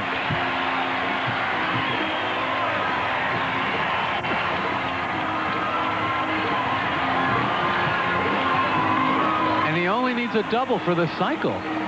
He's got the dinger, the single. Wow. He's got the hard one, the 3-base hit. Yeah. And he made it easily. You don't see... He's not that fast. No, he's not a fast. No, so no, he is not that fast. I don't want to say it too loud, but whisper it, yeah. You got to hit a ball hard for a guy like this. It's almost a stand-up triple. Yeah, you got to have a lot of loft on a ball like that for a guy who's not a fast runner to get around to third base. 0-1 to Jeff Kent with Brogna at third, 2 outs, and 6-2 New York. Tim, when you hit a triple, and you hit a lot of triples. Hit a few. Is it a little disappointing when you pull in there a third, think, gee, I almost hit it out? That's a good question, but the answer is no. And that's going to score a run. No, it's not. It did, but it didn't count. You stick around for another half inning, will you? Okay. All right, still 6-2 New York. We go to the 5th, and Jerry Seinfeld still with us after this from International Paper. Yeah, well, that's 5th inning. Our guest, and we are so happy to have him at the booth doing some play-by-play, Jerry Seinfeld. That's the Seinfeld writing staff. Some of the smartest, most mature guys I've ever had the pleasure to work with. I'll tell you, if you need some guys that show up on time and in good condition, this is the group. Well, you were saying you have 12 writers? Yeah, I have 12 writers. Actually, now I have 9. The 3 guys who just took their shirts off are gone. Ryan Sandberg leads it off for the Cubs, 6-2 Mets. Sandberg has doubled and struck out, so he's 1 for 2, and he taps to short. Ordonez 1 out on 1 pitch. Have you had a chance to see Ordonez play a lot? No, I have not. He is terrific. I've heard about him. He is really a terrific player, and beyond his years, only 23 years old, a Cuban defector, defected back in 1993. Terrific So we player. were talking about the feeling of hitting a triple. How you feel when you pull in the third? Is it a little bit of a disappointment, or are you just excited because a triple is such a rare hit to get? A triple's an exciting hit also, and you have to have moderate speed. You have to be a pretty good base runner, and you have to find a gap. Most triples are right center, left center. So I think you rarely see a triple where the crowd's not on their feet. You do with the double. A lot of people that don't stand up, singles, of course. Home runs, everybody's on their feet. But with the triple, it seems to be as exciting a hit as there is. Even as exciting as a home run. I know Ralph would disagree with that since he had 369. Well, I'm no authority on triples, I'll tell you that. But the one thing about it, Jerry, is that the first thing you're excited about, and this will carry you all the way, is the fact that you got a base hit. Nobody caught it. Mark, that ball is hit pretty far. Grace hits it deep to right. It's out of here. Gone. Well, there's a guy that led the league in doubles last year with over 50. At 51. He'd take that home run over those doubles, I'll tell you that. He likes it twice as much, right? Yeah. So it's now a 6-3 Met lead. The second Cub home run of the afternoon. First one, a 2-run shot by Sammy Sosa. And he's the batter right now. That ball kept carrying and carrying and carrying. I think he had a little help there with the wind. By the way, an absolutely perfect day. Isn't it beautiful? Out at the ballpark. Isn't it great? Here's that home run by Grace again, Jerry. Yeah, there's the pitch.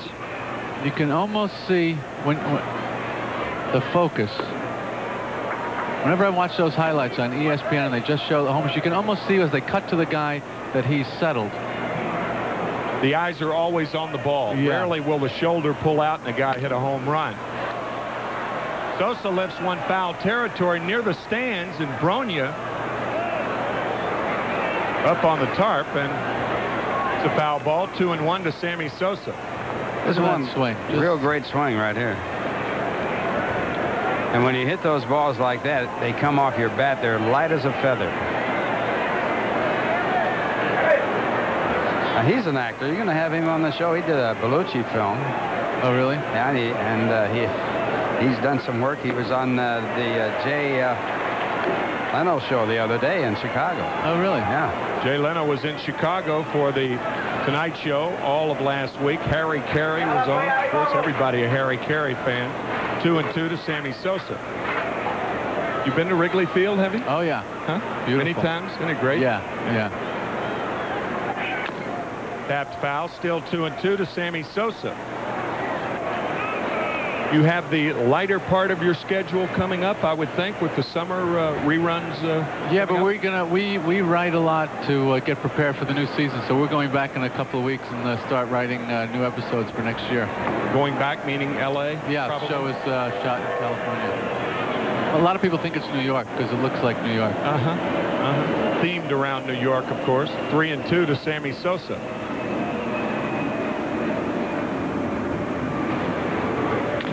Ground ball is short. Ordonez again throws out Sosa. 2 outs. You know, the great part about that show, Jerry, is everybody around you is so perfect for the show. I mean, whoever put that together has got to be brilliant because everybody fits so nicely. That was kind of. It's not unlike a baseball team. When you get a group that works that well together, there's a lot of luck involved because you never can quite tell what the chemistry is going to be in advance. You just kind of hire the best person for each position, and if they gel, as this fella has gelled many times on his own. Outside to Luis Gonzalez. Were you chosen most likely now, how to did succeed? these two guys become friends, you think? I have no idea. They have nothing in common, Nothing right? in common. Nothing whatsoever They just see each other across a crowded room and just... Once you have found him, never let him go, right? That's right. You were probably chosen most likely to succeed as a senior in Massapequa High, right? No. I actually left high school 6 months early. By request, or? Yeah, I requested to be let out. That's popped up. That's a big league pop. I guess it's a fly out now. And Bernard Gilkey makes the final out of the 5th inning. And our sincere thanks to Jerry Seinfeld. Great job. Continued good luck with your magnificent work, Jerry. Thanks, Tim. Thank you, Jerry. So much and for one thing, by. Jerry, don't give up your day job. Okay. You don't either. It is 6-3 New York, middle of the 5th, coming up after this from your Tri-State Toyota dealer.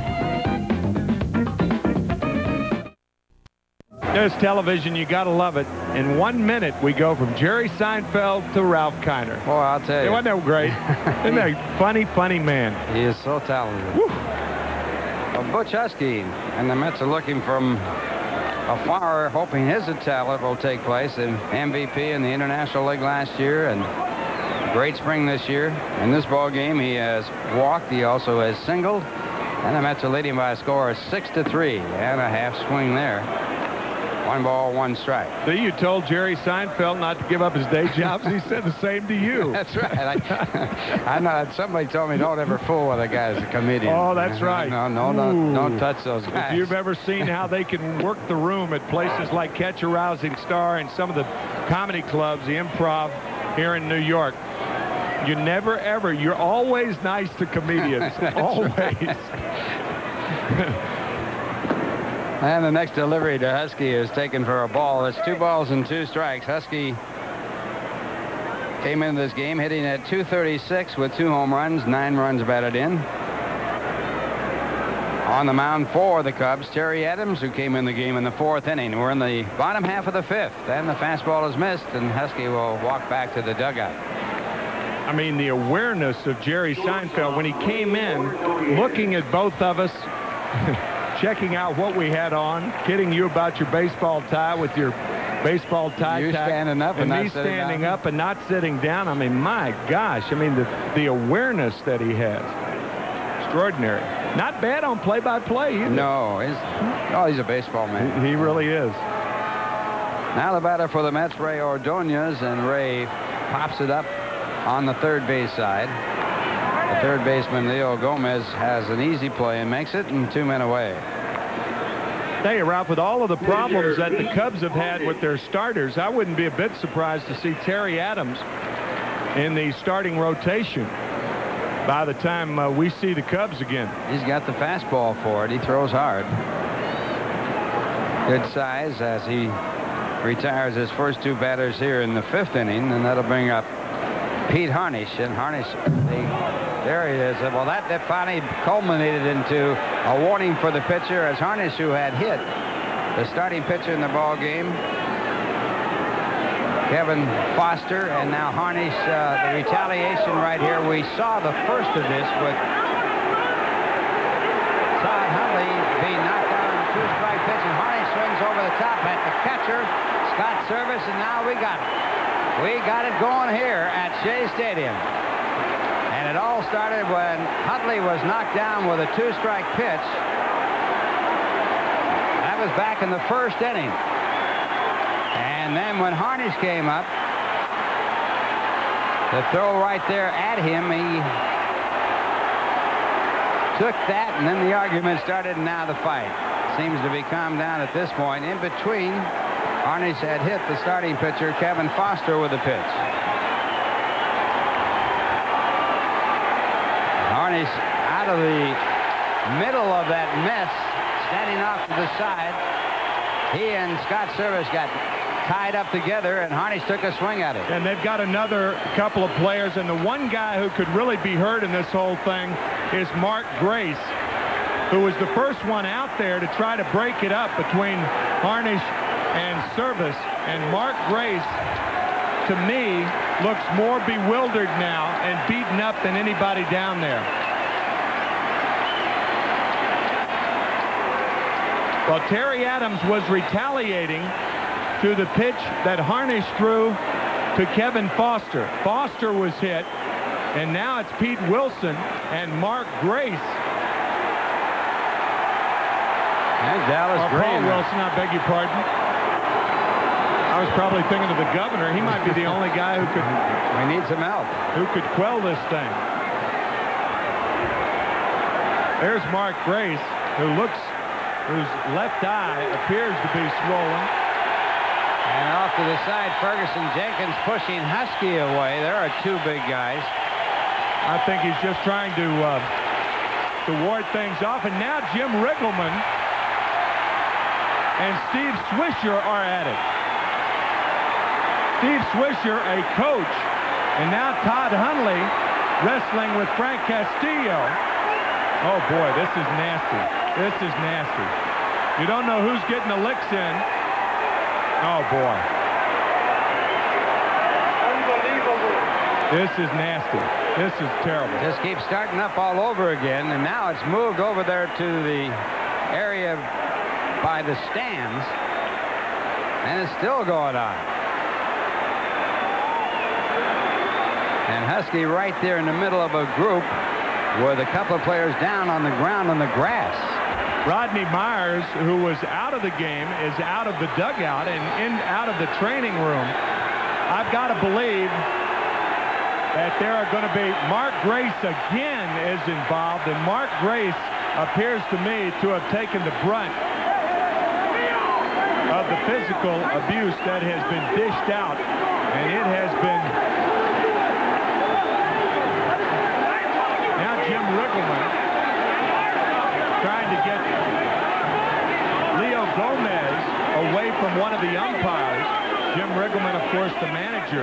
It appeared to me that Riggleman and Swisher were at it. Steve Swisher, the bullpen coach of the Mets. Now, this is one of the uglier fights that I've seen in a long time, Ralph. Remember a fight that Ed Lynch got into in Chicago when a pitch was thrown in tight to a Cub batter, and they had a brawl over there, but nothing like this. There's Steve Swisher. Tony Muser, the third base coach for the Cubs.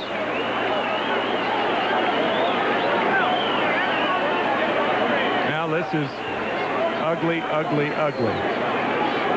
Well, we're going to see now what the sanctions will be. That was Scott Bullett, number 10. To me, Mark Grace was involved in 3, actually as one of the peacemakers. And often in these types of things, the peacemakers are the ones who become more hurt than anybody. Mark's not walking around right now. There's Kevin Foster. He started the game for the Cubs. And on an 0-2 pitch in the first inning, he came close to Todd Hundley. The Mets, I guess, thought that that was intentional, and the first time Foster was up, he was hit by a pitch from Pete Harnisch. And here in the 5th inning, Terry Adams was the pitcher. He threw a ball behind Harnisch. He was warned, and Harnisch, everything appeared to be all right until Harnisch poked around from home plate umpire Greg Bonin. He hit Scott Servais, and then the violence ensued. And in Harnisch's second at bat, where you might think the retaliation would be coming, he was in a situation where they could not throw at him because if they'd hit him, it would have loaded up the bases. So they got him in his third at bat. Right. So the sanctions will be told out by the umpires, and we'll see what will be the residue of all this.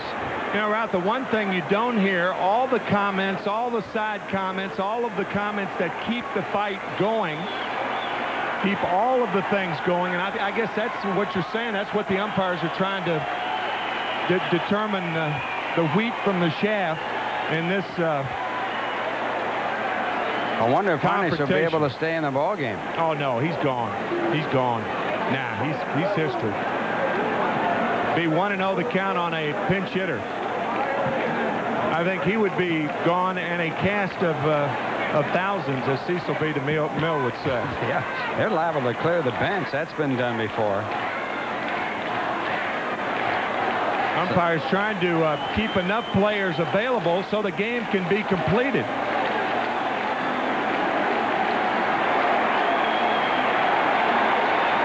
saying, Mark Grace looks hurt to me. He's not moving around right. You know, he's holding his arms out. There he is walking in the Cub dugout. Now he's coughing. Not that that's an indication of anything, but just watching him for so many years, you just don't see him walk around like he's done. And again, just from an observation standpoint, Grace appeared to be the peacemaker in the whole thing. He's a good-natured guy and certainly big enough to get into any kind of a fight, but he is basically a very pleasant type person. But as you said, Tim, it looked like he was trying to get everything calmed down, and then he got involved and in self-defense had to retaliate. Butch Husky was trying to be restrained by Ferguson Jenkins. Leo Gomez now trying to be restrained from Frank Pulley by third base coach Tony Muser and first base coach Dan Radisson. That's Leo Gomez, the starting third baseman.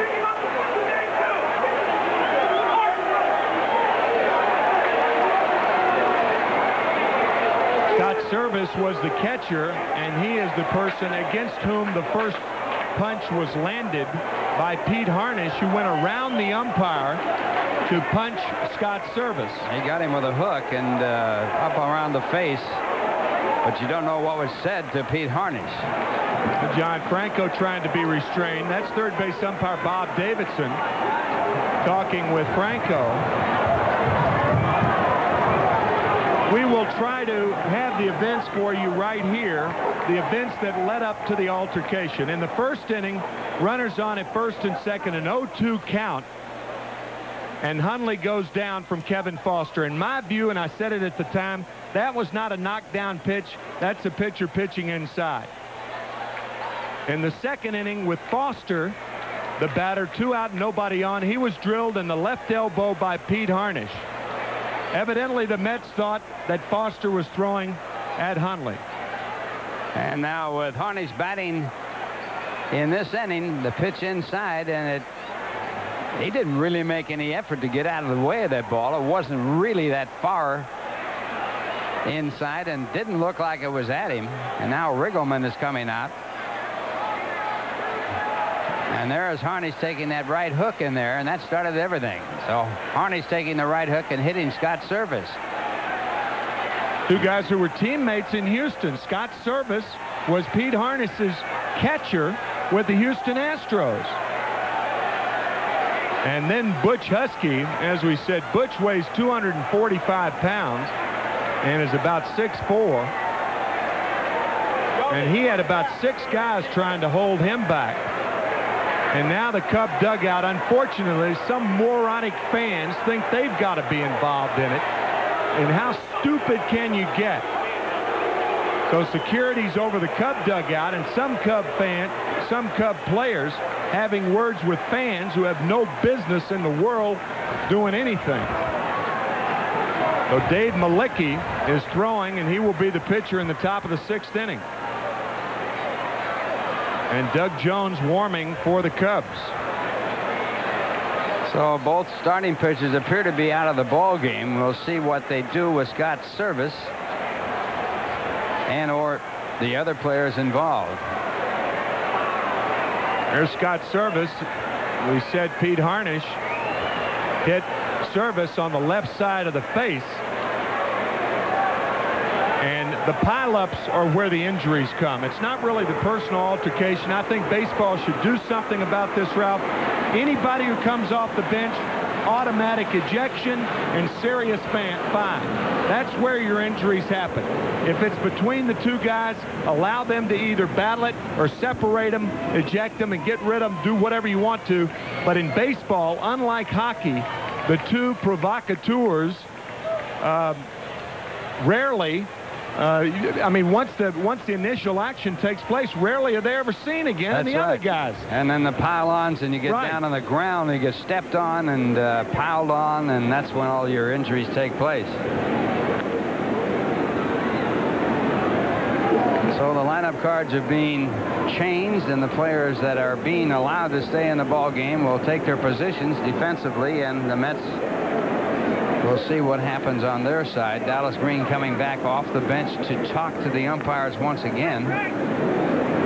Jose Hernandez is in at third base. I think Leo Gomez is out of the game. Interestingly, Terry Adams is still out there, and the reason for that, I've got to believe, is he was already warned, and the confrontation was between the Cubs catcher Scott Servais and Pete Harnisch, the pitcher. So I think Dallas Green is going to have a pinch hitter now for Pete Harnisch. I think Harnisch is out of the ballgame. Yeah, oh, he's definitely gone. So he they is have to have a pinch hitter. And so is Scott Servais definitely gone, and Brian Dorsett is going to be the catcher. Got to wonder why Servais was kicked out of the game. He got the punch thrown at him, and then he retaliated after the punch. Yeah, but I mean, you're defending yourself then. Yeah, right. Of course, you never know what was said. That's Those true. are the things that we are not privy to. And the little guy with the sailor hat there is Yosh Kawano, who is the equipment manager of the Cubs. He's been there since 1946. He's seen a lot of this. He hadn't seen too many better and more vitriolic and angrier than what we've just seen happen. I started up about 4 times, and they got it quieted down, then Yep. started up again. The one I remember was when Pete Rose and Bud Harrelson got into the fight at second base. They finally got that calmed down, and then Pete and Pedro Bourbon got involved and blindsided Cleon Jones. That was in the '73 playoffs, and that was an ugly mess. Pete Rose, none of them are prettier, but some are uglier than others. Dorsett, the catcher. We mentioned Jose Hernandez. He will be in at third base. There'll be some juggling of the lineups. To our knowledge, Pete Harnisch was the only player of the Mets kicked out of the game, but it appeared that John Franco was angry for whatever reason. I don't know whether Franco was run or not.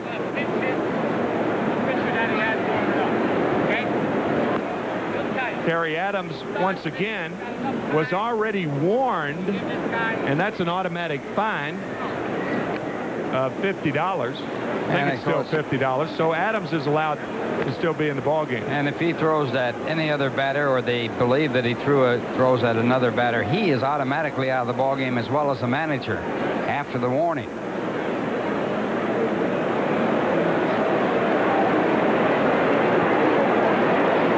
Bobby Wine, who is keeping track of the lineup, now asking home plate umpire Greg Bonin. Brent Maine with shin guards on. We don't know whether Todd Hundley was ejected or is gone because of an injury. This was a violent affair, however. And baseball has got to do something, and we've talked about it over the years. I guess you never talk about it again until it happens. There's no reason to. But to me, the two combatants are the guys that are having the problems. In this instance, the catcher Scott Servais and Mets starter Pete Harnisch. Let them go at it, and anybody else ejected, fined, suspended, all of the things that are going to help curtail this particular type of violence. And Ralph, I was involved in a ton of them. I know you were. I've been on the bottom of the pile. I've been on the top of the pile, and they are not fun. And Mark Grace can attest to that. So Dave Malicki will be the hitter for Pete Harnisch to count 1 ball and no strikes. So Malicki will take over the pitching duties, and that ball bounced foul down the left field side to count 1 ball and 1 strike. The first pitch of this inning was thrown, and it did not hit Pete Harnisch. It was called a ball, and Harnisch then got into the confrontation with Scott Servais and threw a punch at Servais, and that was the start of the whole thing. 1 ball, 1 strike to count, 2 men out. We're in the bottom half of the 5th inning. The Mets leading by a score of 6-3, and we'll sort out all the information that we can sort out and get it to you as soon as we find out exactly what has taken place and who has been ejected from the ball game. 1 ball, 2 strikes to Dave Malicki.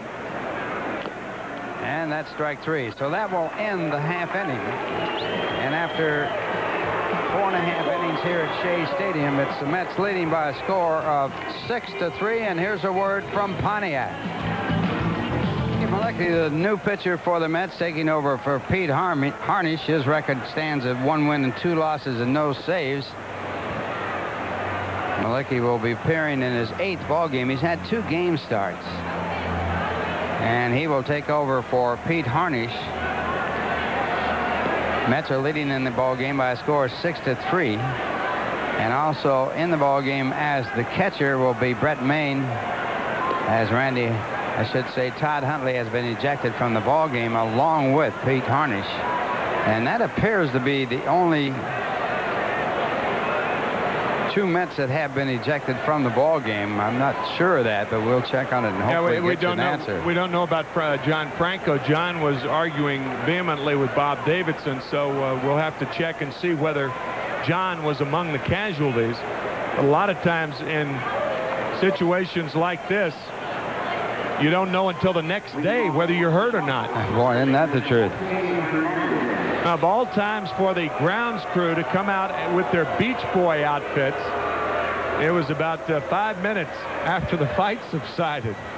Here they are trying to lend mirth to this 30,000 plus on hand, and let's face it, guys, you're not doing well. It's a bad room to work. It's not a good room to work right now. And the leadoff batter will be Jose Hernandez, who has taken over at third base for the Chicago Cubs, and Malecki with his first pitch, a called strike.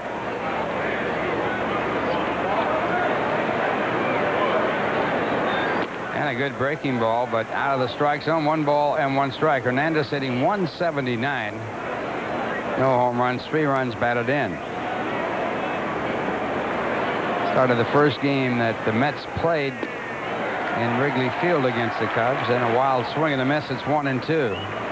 Talk about an emotional roller coaster for us today. I mean, here we have the brilliance of Jerry Seinfeld in the booth, and laughter and everything, and of all things, this violence on the heels of Jerry Seinfeld leaving. Jerry probably catching it now with his writers, I'm sure, in the booth and still in the game. Big baseball fan, but well, that was not pretty what happened in the bottom of the 5th. Here are the ejections from the game. Harnisch, 9 guys.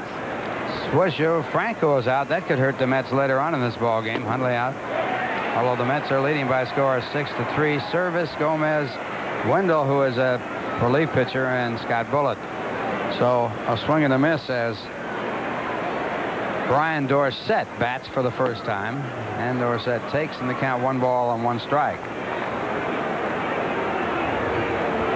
So the Mets with 2 of their relievers out of there now, Blas Minor and John Franco. So this is only the 6th inning, and if you end up with a tie game after 9 innings, the Mets really working with a thin bullpen. This one hit deep, but it's foul down the left field line, out of play. So Dorsett with a count of 1-2.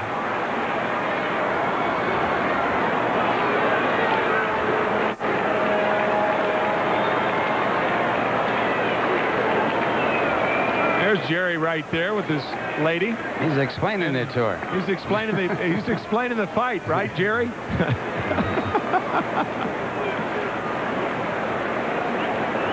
1-2 the count, and another hard hit ball. This one over the head of Kent. It'll be at least a single, fielded nicely by Gilkey. Dorsett makes a turn and holds there. Shortstop Ray Sanchez.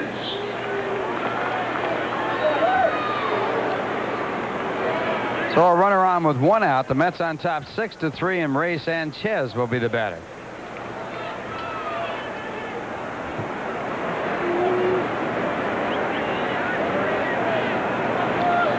Sanchez in this game has flied to left and walked. He looks at the first delivery for a ball. It's 1 ball and no strikes. Cubs frustrated by 4 straight losses.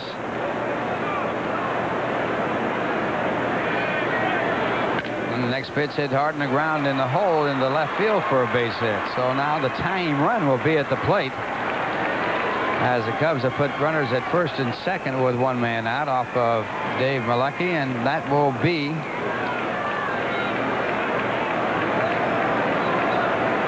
a tough situation for the right-hander coming in the ballgame in relief of Pete Harnisch. It's going to be pitcher Terry Adams, and we'd have to believe he'll be bunting here. Gotta be. This is odd.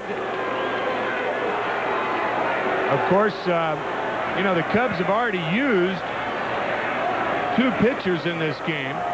Maybe they're thin as well, but trailing by 3 and 1 out here in the 6th inning. Terry Adams hitting for himself, or bunting for himself in this particular instance. He has been up only 1 time this year, and he has no hits. Mets looking for the sacrifice. And he squares and takes the called strike, so it's strike 1.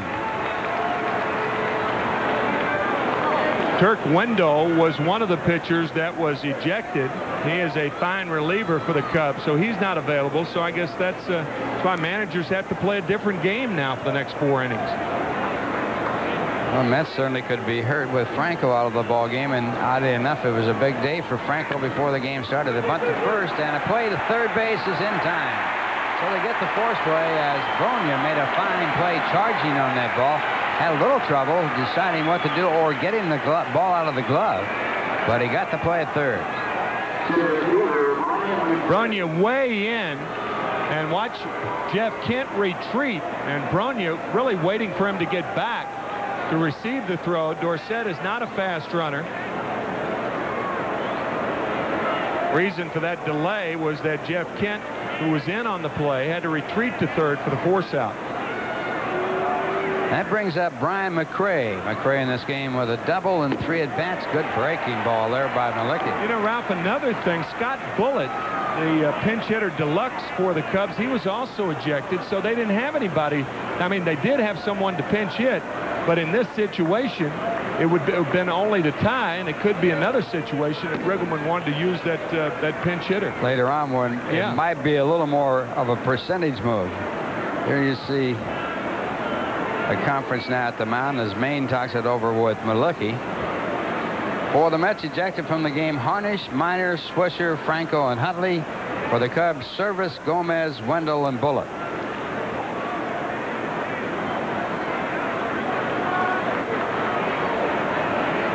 McRae has struck out twice to go along with his double in the first inning. Mets leading 6-3, and this ball hit deep to right center field. It's way back. Going back is Johnson. He is there, and he makes the catch. What a play by Lance Johnson, and that was the play of the game. Right on the warning track, 1 step against the wall. And the Mets get out of the inning. So no runs, 2 hits, 2 left, and the score at the end of 5.5 innings.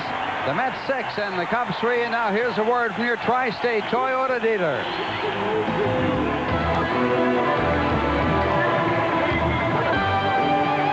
Well, back here at Shea Stadium, a little bit of everything. Comedy, fights, you have it.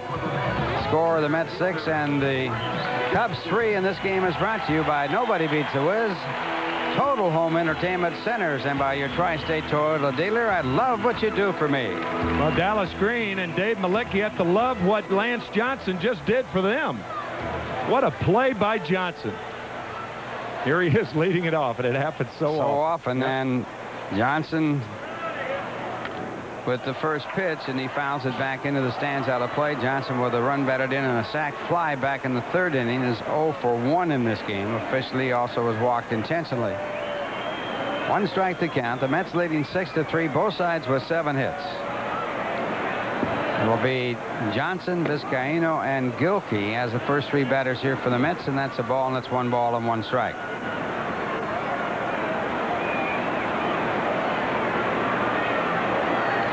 Terry Adams, the pitcher, and he gets a swinging strike, so it's 1 ball and 2 strikes.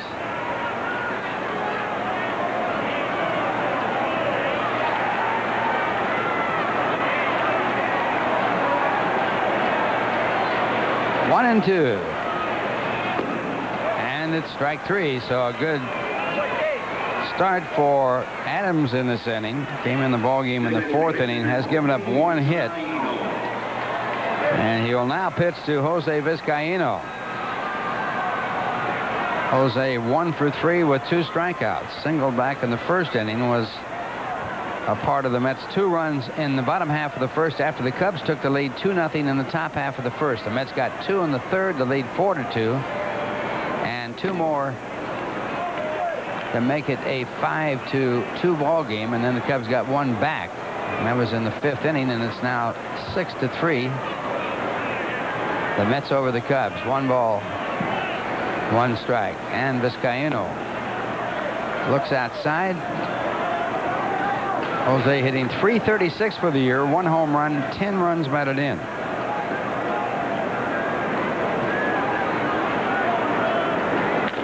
Ground ball to the first base side. It is knocked down by Mark Grace, and it'll be a base hit. Tough chance for Grace,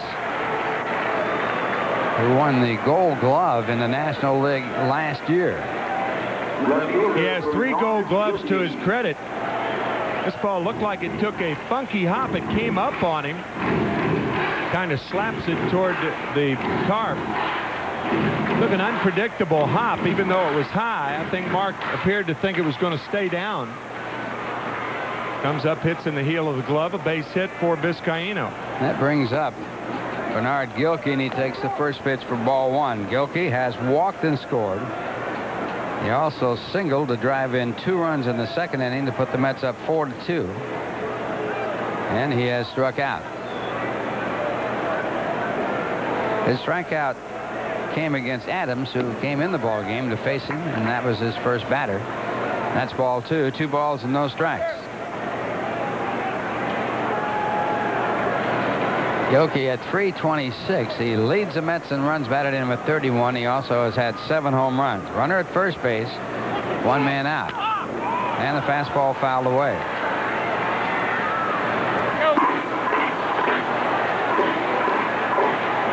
Adams, the 3rd pitcher used by the Cubs. Kevin Foster started the ball game and was taken out in the 3rd. And a balk is called, and that puts Vizcaino down to 2nd base. And erases the foul ball by Gilkey.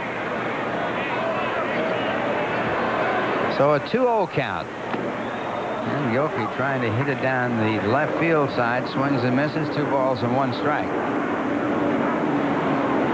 You would think that a reliever who pitches from the stretch all the time, that more balks would be called against them, because most of the time they're pitching with nobody on. So they don't have to stop when nobody's on. That is true. 2-2 now on the swing and miss. I've never really thought about that, but then they get a man on base, and it's like you continue the same motion that you had with nobody on when you didn't have to stop. But the rules are different, of course. 2nd ball called in this ball game, and that one on the inside corner, strike 3 call. So Adams with his 2nd strikeout in this inning. Catcher Brent Maine. There again, you can see Dorsett sitting outside, crossing the plate. Usually catchers don't get those pitches for called strikes, even though they may be in the strike zone, because you're moving the target so much.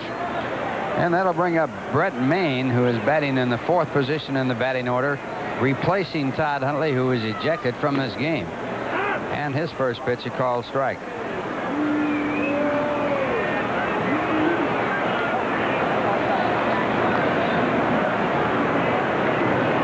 One strike to count to the left-hand batter, backup catcher, Brett Maine.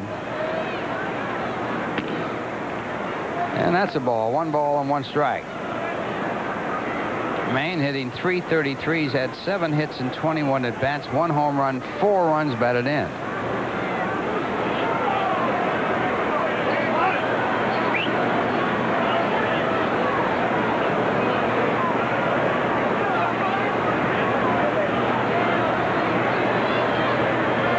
Runner at 2nd base, Jose Vizcaino. Mets leading 6-3. And this one bounced to the 2nd base side. Fielded by Sandberg. The throw to first retires the Mets. No runs, 1 hit, 1 left in the score at the end of 6. The Mets 6, the Cubs 3, and now here's a word from Shell.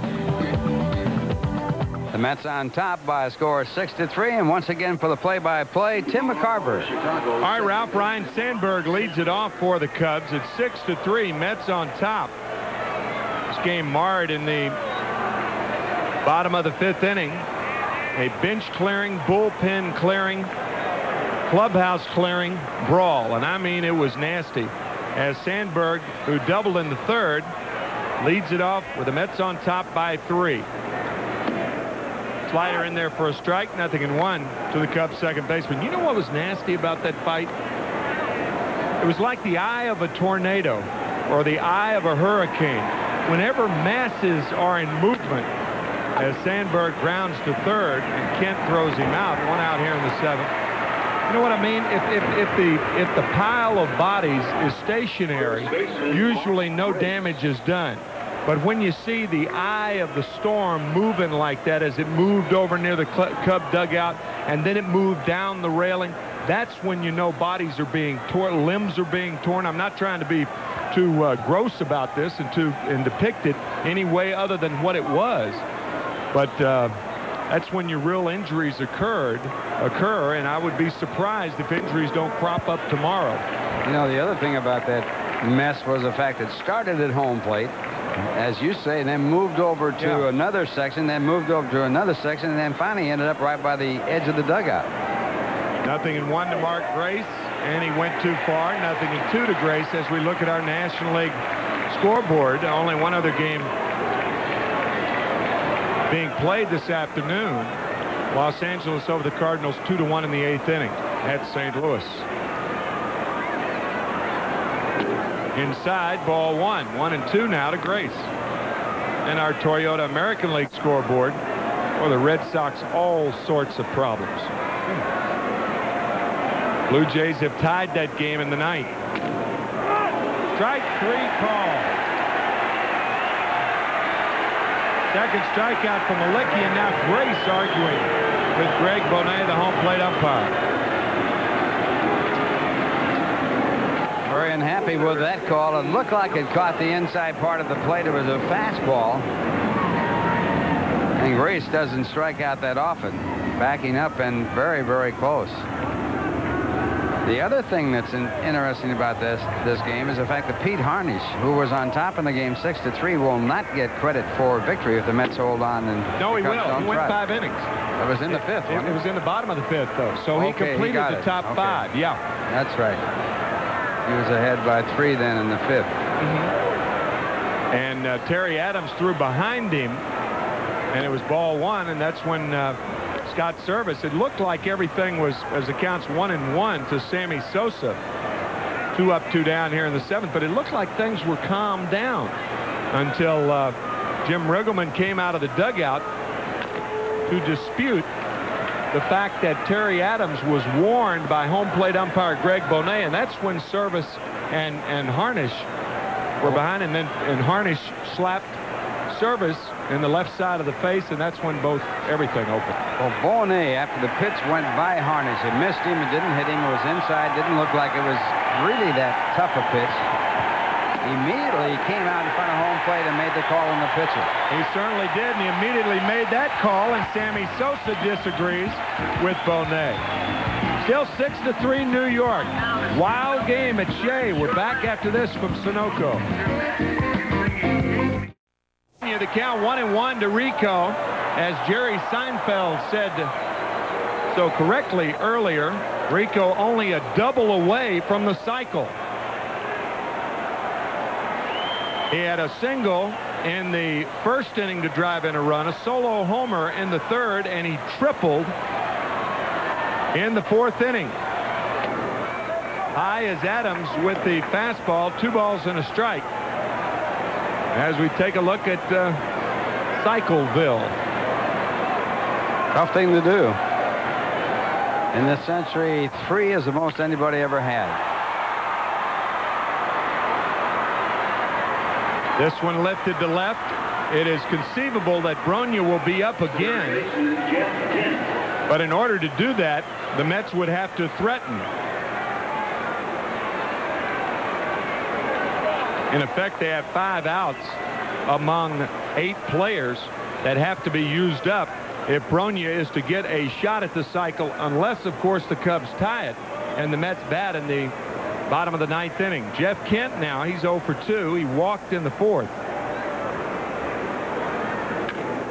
Check swing, punched foul. 0-1 to Kent.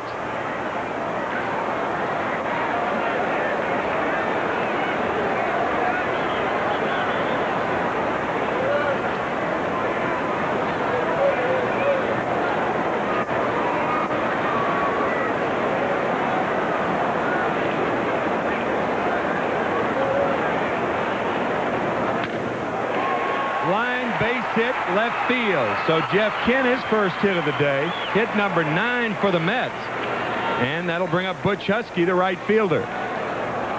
Right fielder Butch Husky.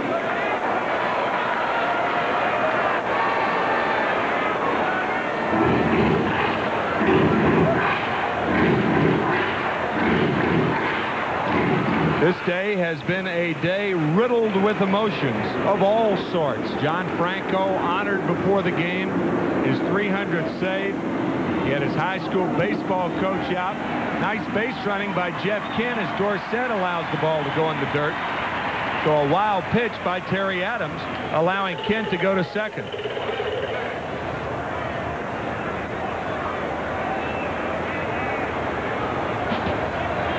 John Franco with his family here, with his wife, his 2 children. That set the scene for the game. And then Todd Hundley knocked down in the 1st inning on an 0-2 pitch. Pete Harnisch hitting Kevin Foster, the Cubs starter, in the 2nd. Terry Adams throwing behind Pete Harnisch in the 5th inning. The bullpen's emptied. The clubhouse is emptied. Both benches emptied. And it was a nasty brawl. 9 players, 5 from the Mets, 4 from the Cubs, were ejected. 2 balls and a strike to Butch Husky. Sandwiched in among all that activity, Jerry Seinfeld. Had no way of knowing this day would turn out like this. This one hit deep to center. Back is McCray to make the play. And Kent moves to third, 2 outs. Butch Husky just missing a home run. Well, that's what you call programming. You have a little of everything. You have a little comedy, you have a little mystery, you have a little action. We had all kinds of programming out here today on this channel.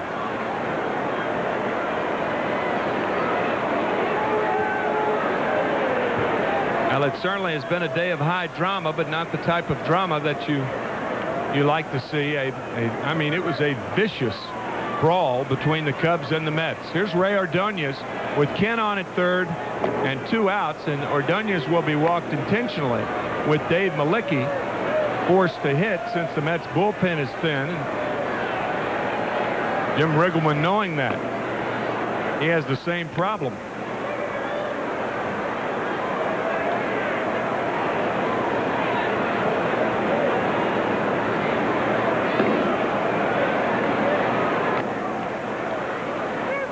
Problems with the older managers, a guy like Dallas Green, who's seen many of those types of fights. Dallas is 61 years old, and sometimes an older manager forced to get into practice just to protect his players.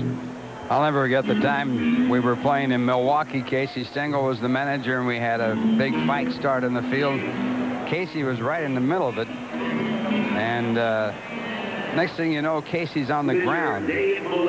And Casey Stengel had grabbed Dennis Menke from behind and was holding him around the chest and arms.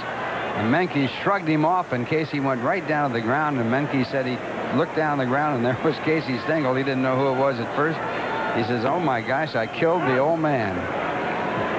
Casey was 70 years old. He was right in the middle of that fight. 0-1 to Dave Malicki. 2 outs, 2 on at the corners here in the 7th inning. 6-3 New York. Line down the right field line. Is it fair? No.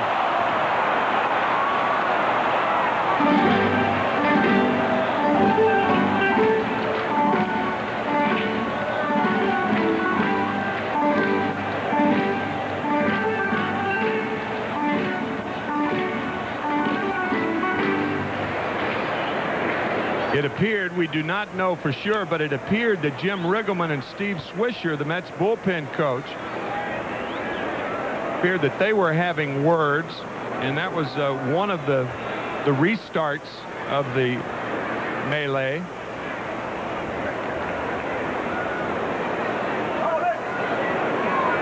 I guess the full story will come out tomorrow when you hear what who said. This fastball low, 1-2 to Malicki.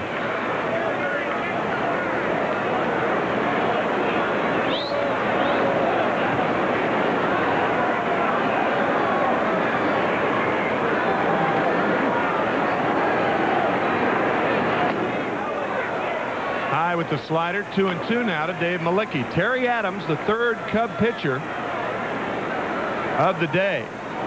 Incidentally, Tim, the Knicks defeated the Bulls 102-99 today.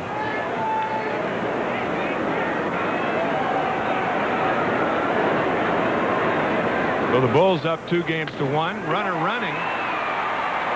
Ray Sanchez, the shortstop, makes the play, and he throws out Malicki. It has been an eventful day here at Shea on our Miller line score. 6-3 New York, and we'll return after this message. Announced here at Shea that the Knicks beat the Bulls. Ralph talking about it last half inning, 102-99. So the Bulls up in that series 2-1. Here at Shea Stadium in the 5th inning, Mets were on top 6-3, and it did not resemble a basketball game, maybe a hockey game. More hockey. Right. Knicks, by the way, won in overtime at the Garden. Beautiful day for baseball. Luis Gonzalez, the left fielder, leads it off. Luis 1 for 2 on the afternoon.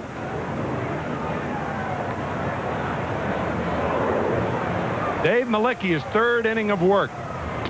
Outside, ball 1. We're back at you tomorrow at 1:30. Same two teams meet. Jim Bollinger for the Cubs and Mark Clark for the Mets. Grounded into right field, base hit for Gonzalez, his second of the day. Hit number 8 for Chicago. Third baseman, Jose Hernandez.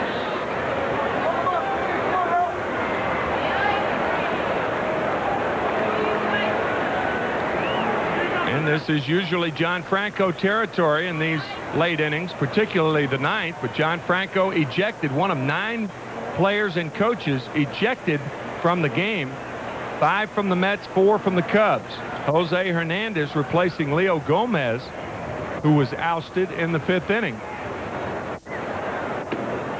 Slider outside and low, ball 1. 1-0 to Hernandez.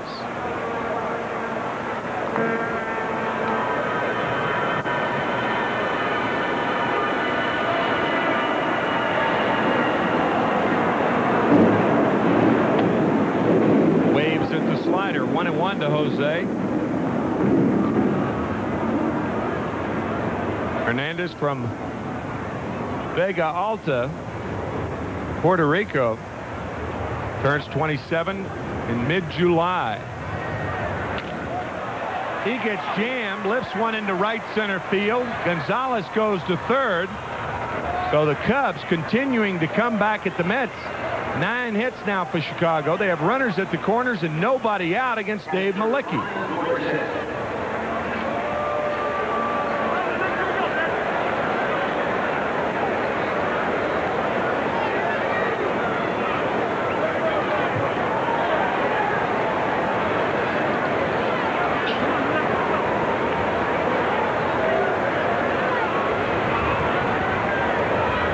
Mets, of course, do have Doug Henry in the bullpen.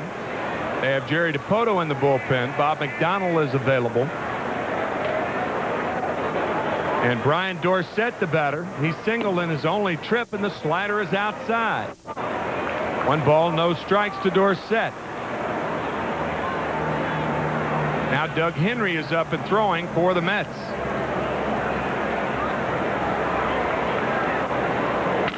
Ground ball toward third.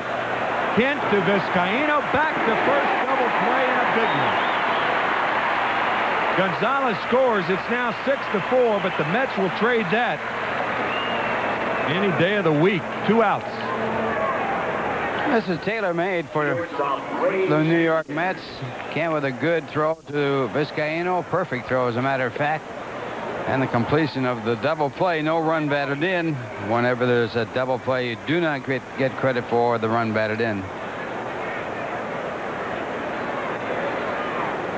Here's Ray Sanchez. He wanted to bunt, and he fouls it back. Normally, that would not be a good play with 2 out and nobody on, but since the Cubs are trailing by 2, and Ozzie Timmons out in the on-deck circle, he'll be the pinch hitter for Terry Adams. If Sanchez can get aboard, pretty good play.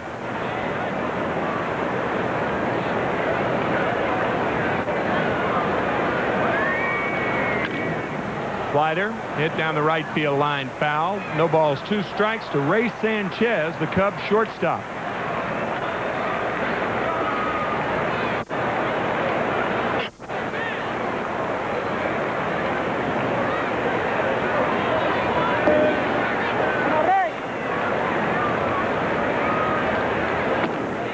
Outside and low, ball 1, 1-2.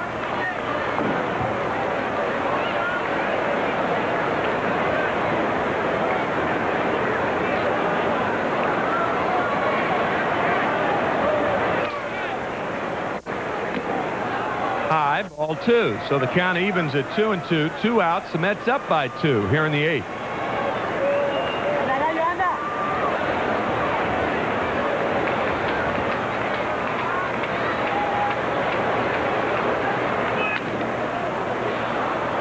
We'll do it again.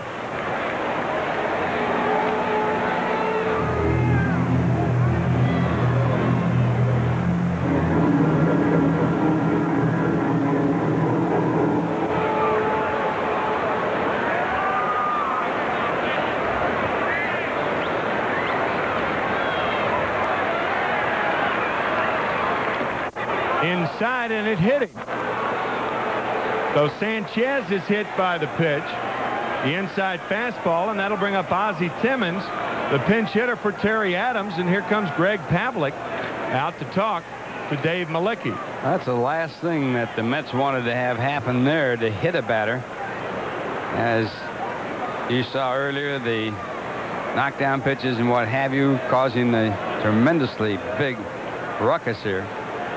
And that puts the timer to the plate when you hit that batter, and it brings up a pinch hitter. So you not only change the percentages of the ball game, you get that time run to the plate.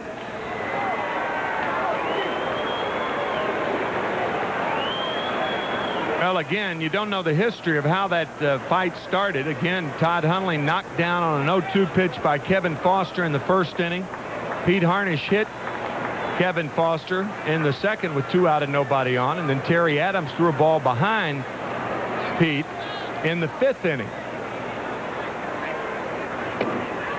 Slider to Ozzie Timmons, who was 0 for 1 in last night's game.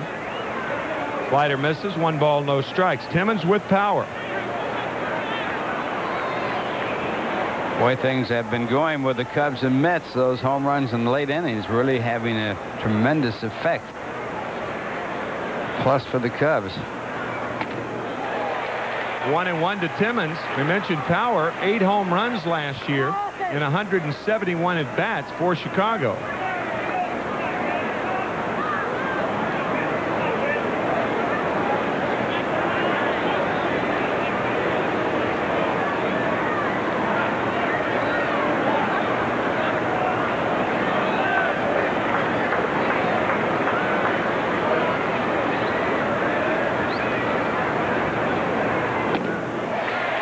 To Timmons. Trying to be as fair as we can about the whole thing, Ralph. We mentioned earlier that we didn't think that Todd Hundley was being thrown at, that Foster, when it happened, was just coming inside. And you really never know anything until things come out over the next week. But I think it does point out the sensitivity of coming inside in the big leagues today. As Timmons goes down on strikes on the slider away. So Mlicki pitching out of more trouble, even though the Cubs did score one. It's 6-4 New York. We're back after this from your Tri-State Quality Ford dealer. Bottom of the 8th inning, a new pitcher, Doug Jones, in for the Cubs. Doug, veteran right-hander who's been around, it seems, forever, with a slower and slowest delivery. 1-1 in the year. He's had 2 saves and has blown 4. His run average 5.29. 14 years in professional baseball, 11 years in the major leagues, and he'll be pitching to the top of the batting order. Number 27, Doug Jones. Take a look at the Nobody Beats the Wiz game summary. Lots happened. 9 players ejected in a cruel 5th inning brawl. Sammy Sosa 2-run homer. Mark Grace a solo shot. Rico Brogna with a single home run and triple and 3 RBIs. Pete Harnisch will be the winner if Dave Mlicki can hold on. Dave has worked 3 innings, giving up 1 run. And the guy who really saved the day for the time being, Lance Johnson, with that brilliant running catch off the bat of Brian McCray to end the 7th inning. 0-1 to Lance. Hernandez near the dugout, and it hits right on top of the dugout. No balls and 2 strikes now to Lance Johnson. And earlier in the game, Bernard Gilkey making the nice running catch against Sammy Sosa. 2 big defensive plays for the New York Mets. That was in the 3rd inning. Saved at least a run in the 3rd. Change, cued foul, still 0-2 to Johnson. To expand on what we were talking about without, trying to treat this, the fight, the things leading up to the fight as fairly as we can. Popped up, Dorsett off of the mask, back in the stands. Still 0-2 to Lance Johnson. In both leagues now, Ralph, there is, in my judgment, an oversensitivity of pitching guys inside. It used to be that the game policed itself. Guys took care of things like that. Now you have umpires who are understandably oversensitive. As Johnson rips one again, foul, still 0-2 to Lance. Players are oversensitive. Hitters are oversensitive. I think pitchers not pitching inside is another reason the balls are shooting out of the ballpark at record pace.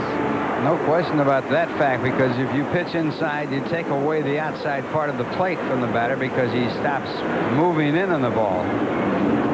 He's worried, 1, about being jammed, and also, secondly, about being hit by the pitch. Has an effect on a lot of batters. Another one fouled off, still 0-2 to Lance Johnson. You couple that with an umpire not giving a hitter a high strike from the belt up and nobody coming inside. Well, the only thing hitters have to do, they have to look out over the plate and down. So that box, the strike zone box, the imaginary box, shrinks. This one a fly ball to center field. Brian McCray with the catch. 1 out here in the 8th inning. And when you don't change your hitter's eye level, I'll guarantee, and brush him back and make him defensive of that pitch inside, well, no wonder guys are hitting balls out of the ballpark. Everybody talks about how the ball's wrapped tighter, expansion pitching and everything. I think those 2 points have been overlooked. Well, you know as well as I, if you can sit up there and take that full swing with full confidence, you really have a much better chance. Yep. Intimidation of baseball was a big part and has become a lesser part lately. Yeah, you take that intimidation factor away, and that's one of the keys in a pitcher's arsenal.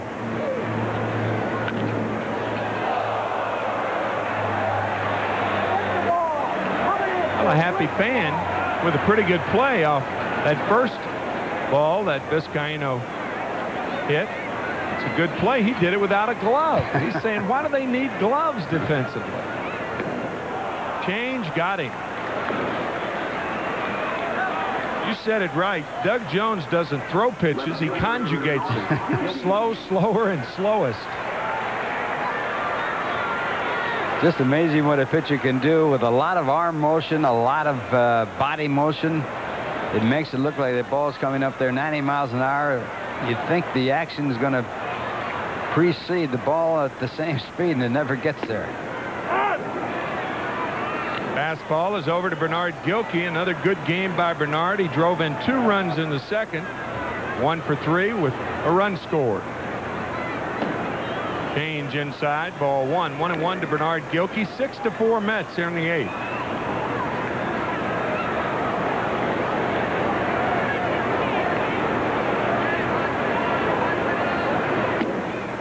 Change on the corner. 1 ball, 2 strikes now to Bernard Gilkey.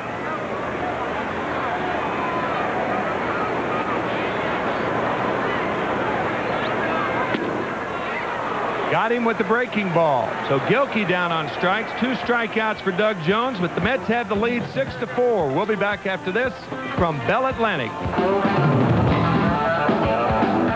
Here at Shea Stadium, a game that has seen about everything. Those 2 young men. One fellow working on his swing with his glove on. We saw John Franco honored before the game. John's high school coach here.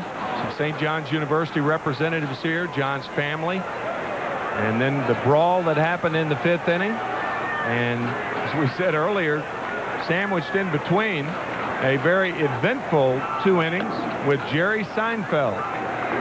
What a joy that was. Very, very bright man. 1 ball, no strikes to Brian McCray.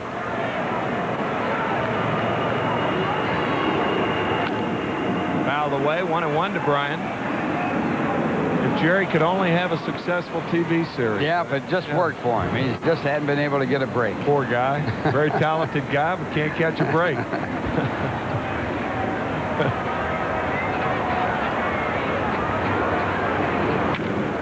Fly ball, left field. Slicing foul. So a ball and 2 strikes to Brian McCray to lead off the 9th inning. The Mets up by 2. You know, Tim, you wonder where they come up with new ideas all the time as you see Henry McDonald throwing in the bullpen for the New York Mets. Doug Henry and Bob McDonald.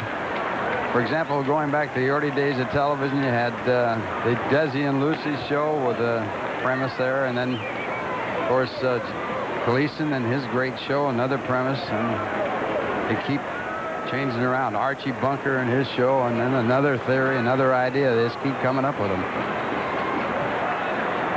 Keeping up with societal changes. 2-2 to Brian McCray. Full count now to the Cubs center fielder. Mets up by 2, but the top of the order for Chicago here in the 9th.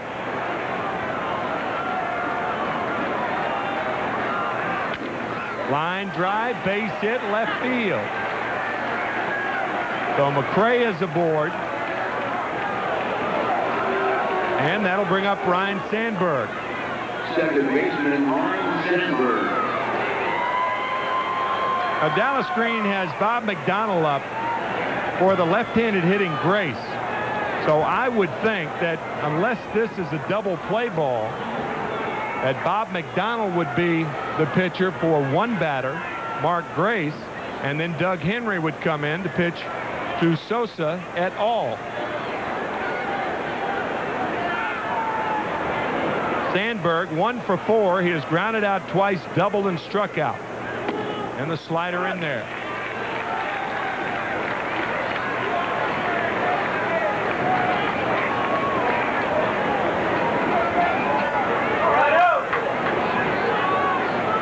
Like Mark Grace is checking some numbers on Bob McDonald.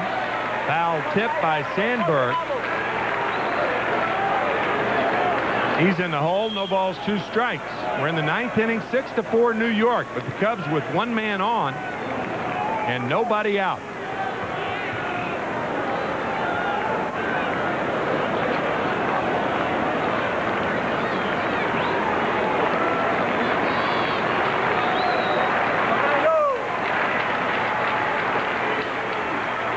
Outside and low. Ball 1, 1-2.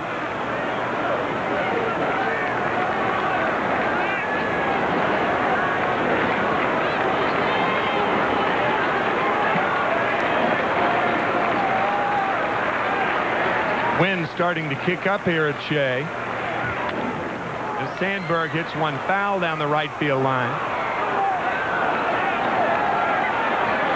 If this were the 8th inning, I'd say Brogna should hold the runner on at first. He's told that by the bench, by the way. You do have speed on at first, but it's the 9th inning. And to me, the only run that's important is Sandberg. I think you play Brogna back in his position here. Nice play by Brent Main. 2-2 now to Sandberg.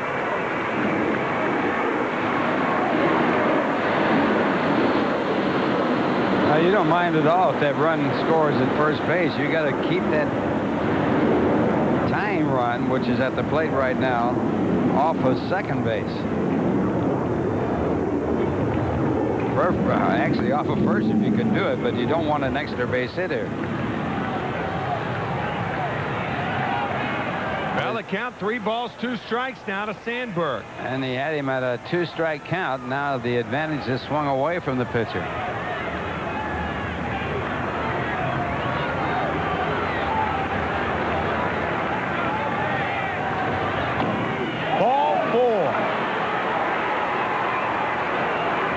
Malicki had the count, no balls and 2 strikes, and he loses Sandberg, and that'll bring up Mark Grace, and he's not going to face Dave Malicki. He's going to face the left-hander Bob McDonald.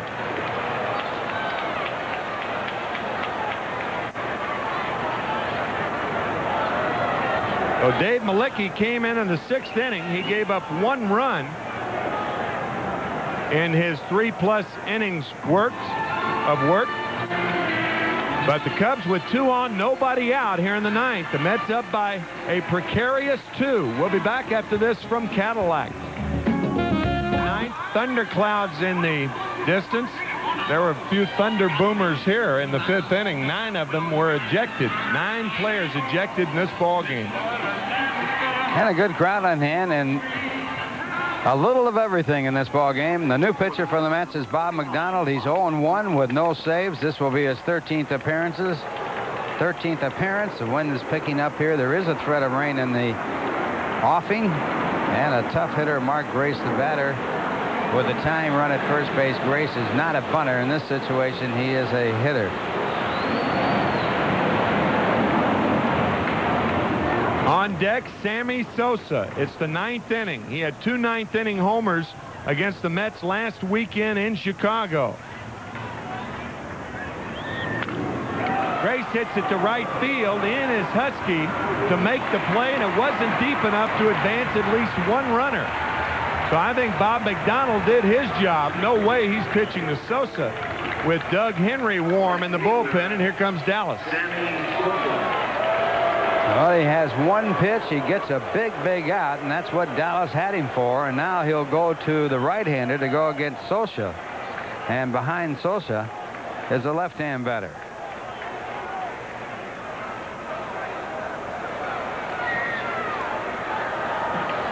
So a hard day's work, 1 pitch, but he got the job done, and that's what Dallas Green wanted. He got the out, so there's 1 out now. 2 on, still 6-4. We'll be back once again after this from Cadillac.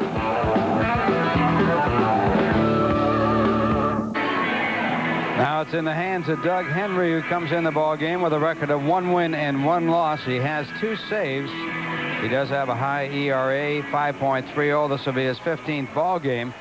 And keep in mind, John Franco is not available. He was involved in the fight. He was ejected from the ball game, so the Mets cannot go to their closer, who was honored here before the ball game for winning 300 games, or actually saving 300 games. No left-handed pitcher had ever done that. John with his 301st save last night. Sammy Sosa. The Mets have seen this story before. They saw it twice last weekend and won a different ending. There goes McCray. Fastball is high, and the throw is late. And how do you walk Sosa? No. I wouldn't. I wouldn't either, but that's a question that's going to be coming up. You got the time run at second base on the double steal, and Sosa, of course, is the winning run. On the first pitch, Brian McCray took off. Sandberg followed. The fastball was high. 1-0 to Sosa. Slider is low. 2 balls and no strikes. Oh, that's some daring play right there. If it doesn't work, you practically take yourself out of the ball game. Well, it worked, unfortunately for the Mets. 2-0 to Sosa. Tapped foul. That was the slider. You don't walk Sosa, but you certainly don't give in to him. On deck is Luis Gonzalez, who is 2 for 3 on the afternoon. I'd think about walking Gonzalez before I would Sosa to get to him. You know what I mean? I agree with that. Got Jose Hernandez behind him, hitting about 190. High ball 3. 3-1 to Sosa. And just to remind you, these are the players ejected from that 5th inning brawl. 5 for the Mets, 4 for the Cubs.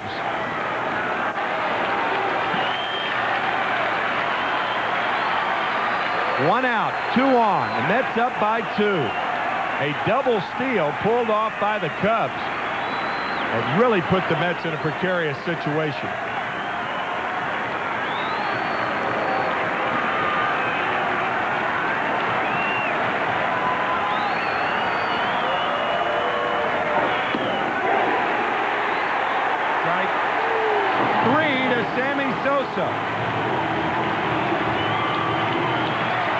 I think that first pitch was a strike, Ralph, and it was up on the board as a ball. And that's what Riggleman's arguing about. He's saying the first pitch was a ball. He said you called it a ball. That's what I thought he called it. I actually thought it was a 3-1 count then instead of a 2-2 count, and Riggleman thought the same thing. And the board had it that way. And yeah, right. And Riggleman went on the board, and I fell for the same trick. So that first pitch, evidently the pitch on which McCray and Sandberg stole, was a strike. Here's the first pitch again. Go ahead, Let's look at it again. The first pitch to Sosa, Doug Henry the pitcher, and it was a strike call. But you know what happens? Greg Bonin gives you such a late call. That's right. That you don't see the arm go up, and that's what happened there. And they're going to do exactly what you talked about. They're going to walk race and take on the other guy. So Sosa's out of there. I mean Gonzalez. And Gonzalez will be walked, and they will pitch to Jose Hernandez. First strikeout for Doug Henry. Yeah, I mean, the first pitch was no call. So it's my fault that I called it a ball, but it's Bonet's fault that he didn't call it anything. Yeah, he doesn't. He gives you that late arm motion, and it can decoy you right out of it. Yep. What a ball game. So Gonzalez is intentionally walked. The base is loaded, 2 outs now, and Jose Hernandez the batter. He singled his last time up. He has also struck out. Slider in there, strike 1.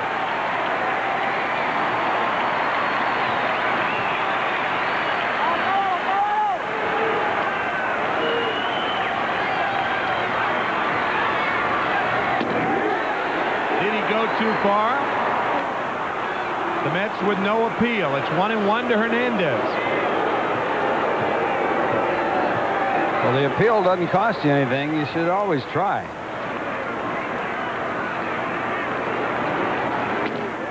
Slider on the corner, right there. 1 ball, 2 strikes.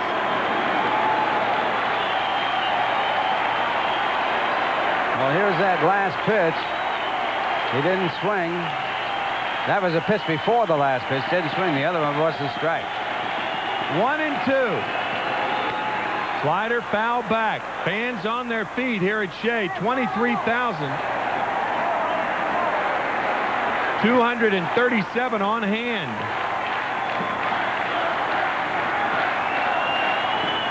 They have seen about as much as you want to see in a 9-inning game.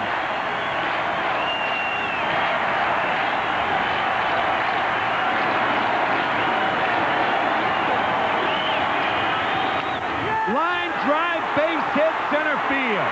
2 runs are going to score. It's a 6-6 ball game as Hernandez comes through.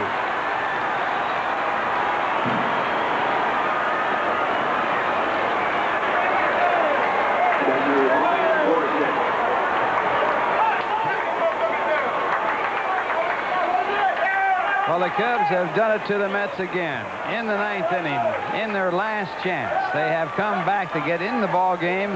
They have tied it up. They have a chance to go ahead.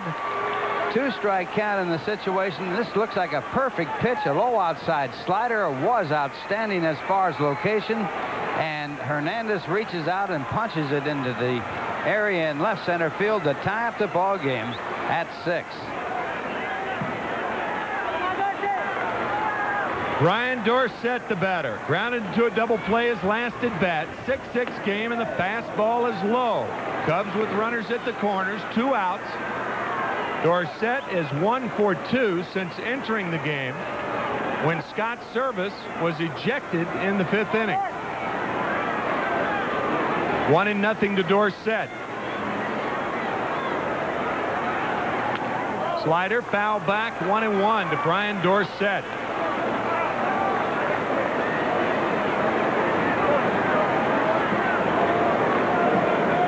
That closes the book on Dave Malicki.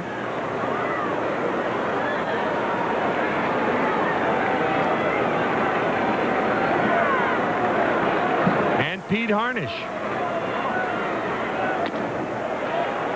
Fastball is low, 2 balls and 1 strike. Pete with a no decision today.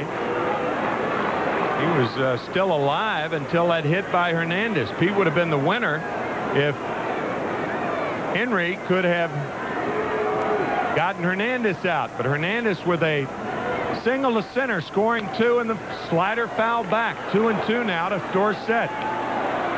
Keep in mind, both bullpens are very thin. The Mets had 2 of their bullpenners, Blas Minor and John Franco, ejected. Turk Wendell of the Cubs ejected as Bob Patterson warms. 2-2 to Brian Dorsett.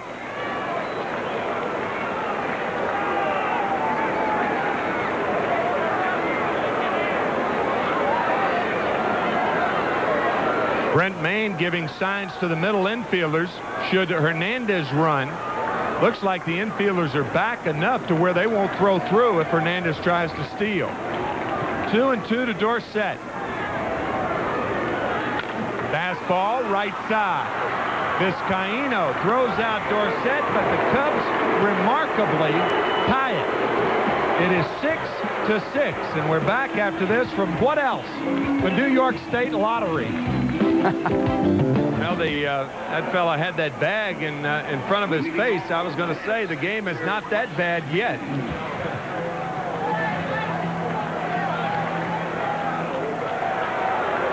Miller 6-pack bag day today. Fella doing his imitation of the unknown comic. Don't forget, fans, that tomorrow is Mother's Day, and women 15 and over at the 140 game against the Cubs will receive a Mother's Day tote bag. 1 ball, no strikes to Brent Mayne, leading off the 9th of a 6-6 ball game.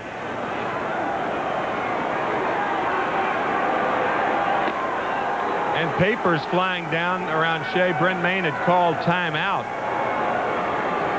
Did he get it from the umpire? Yeah, he did.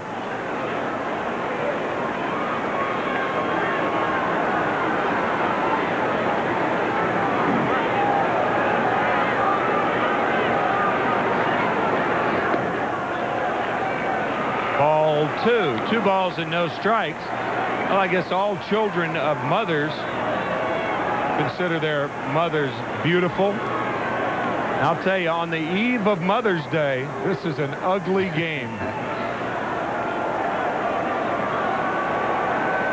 2 balls, no strikes to Brent Mayne. Ugly in a lot of ways. Not necessarily the play. Been some good defensive plays, particularly by the Mets. Lance Johnson, Bernard Gilkey, good hitting. But an ugly brawl marring this game in the 5th inning. 9 players ejected. 2 balls and 1 strike to Brent Mayne.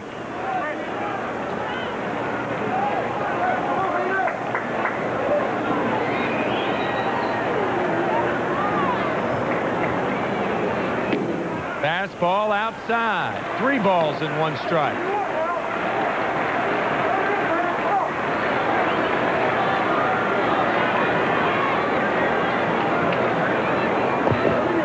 Brent 0 for 1 since replacing Hundley in the 6th. Rico Brogna on deck. Fastball for a strike. 3-2 now to Brent Maine. Keep in mind, Rico Brogna only needs a double for the cycle.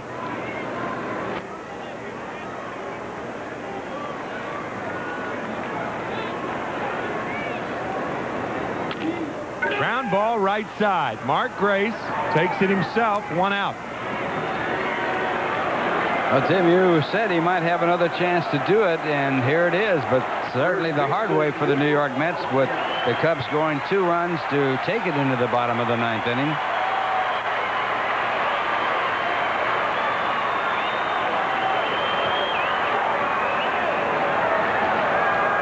Rico singled in the 1st inning. Led off the 4th, make that led off the 3rd with his 3rd home run of the year, and then he tripled in the 4th, so he's 3 for 4. Outside to Brogna. Home run coming to left field earlier in the game.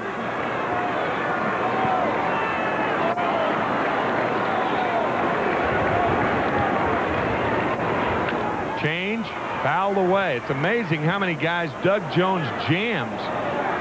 They wait, yeah, they wait and wait and wait, and that 76-mile-an-hour fastball eats them up.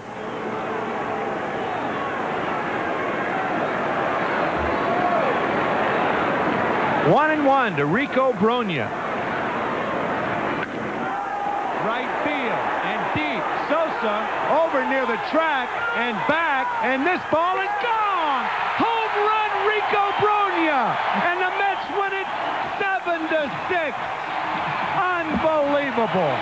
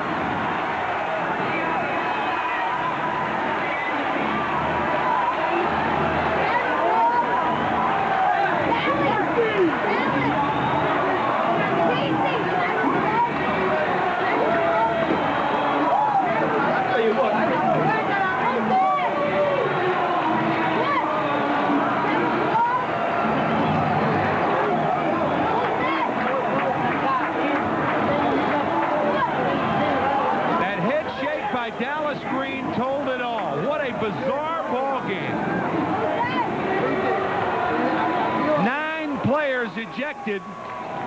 Rico Brogna's 2nd home run of the day and his 4th of the year wins it for the Mets. Look at Sosa tracking this ball. A stutter step to the fence. The jump gone.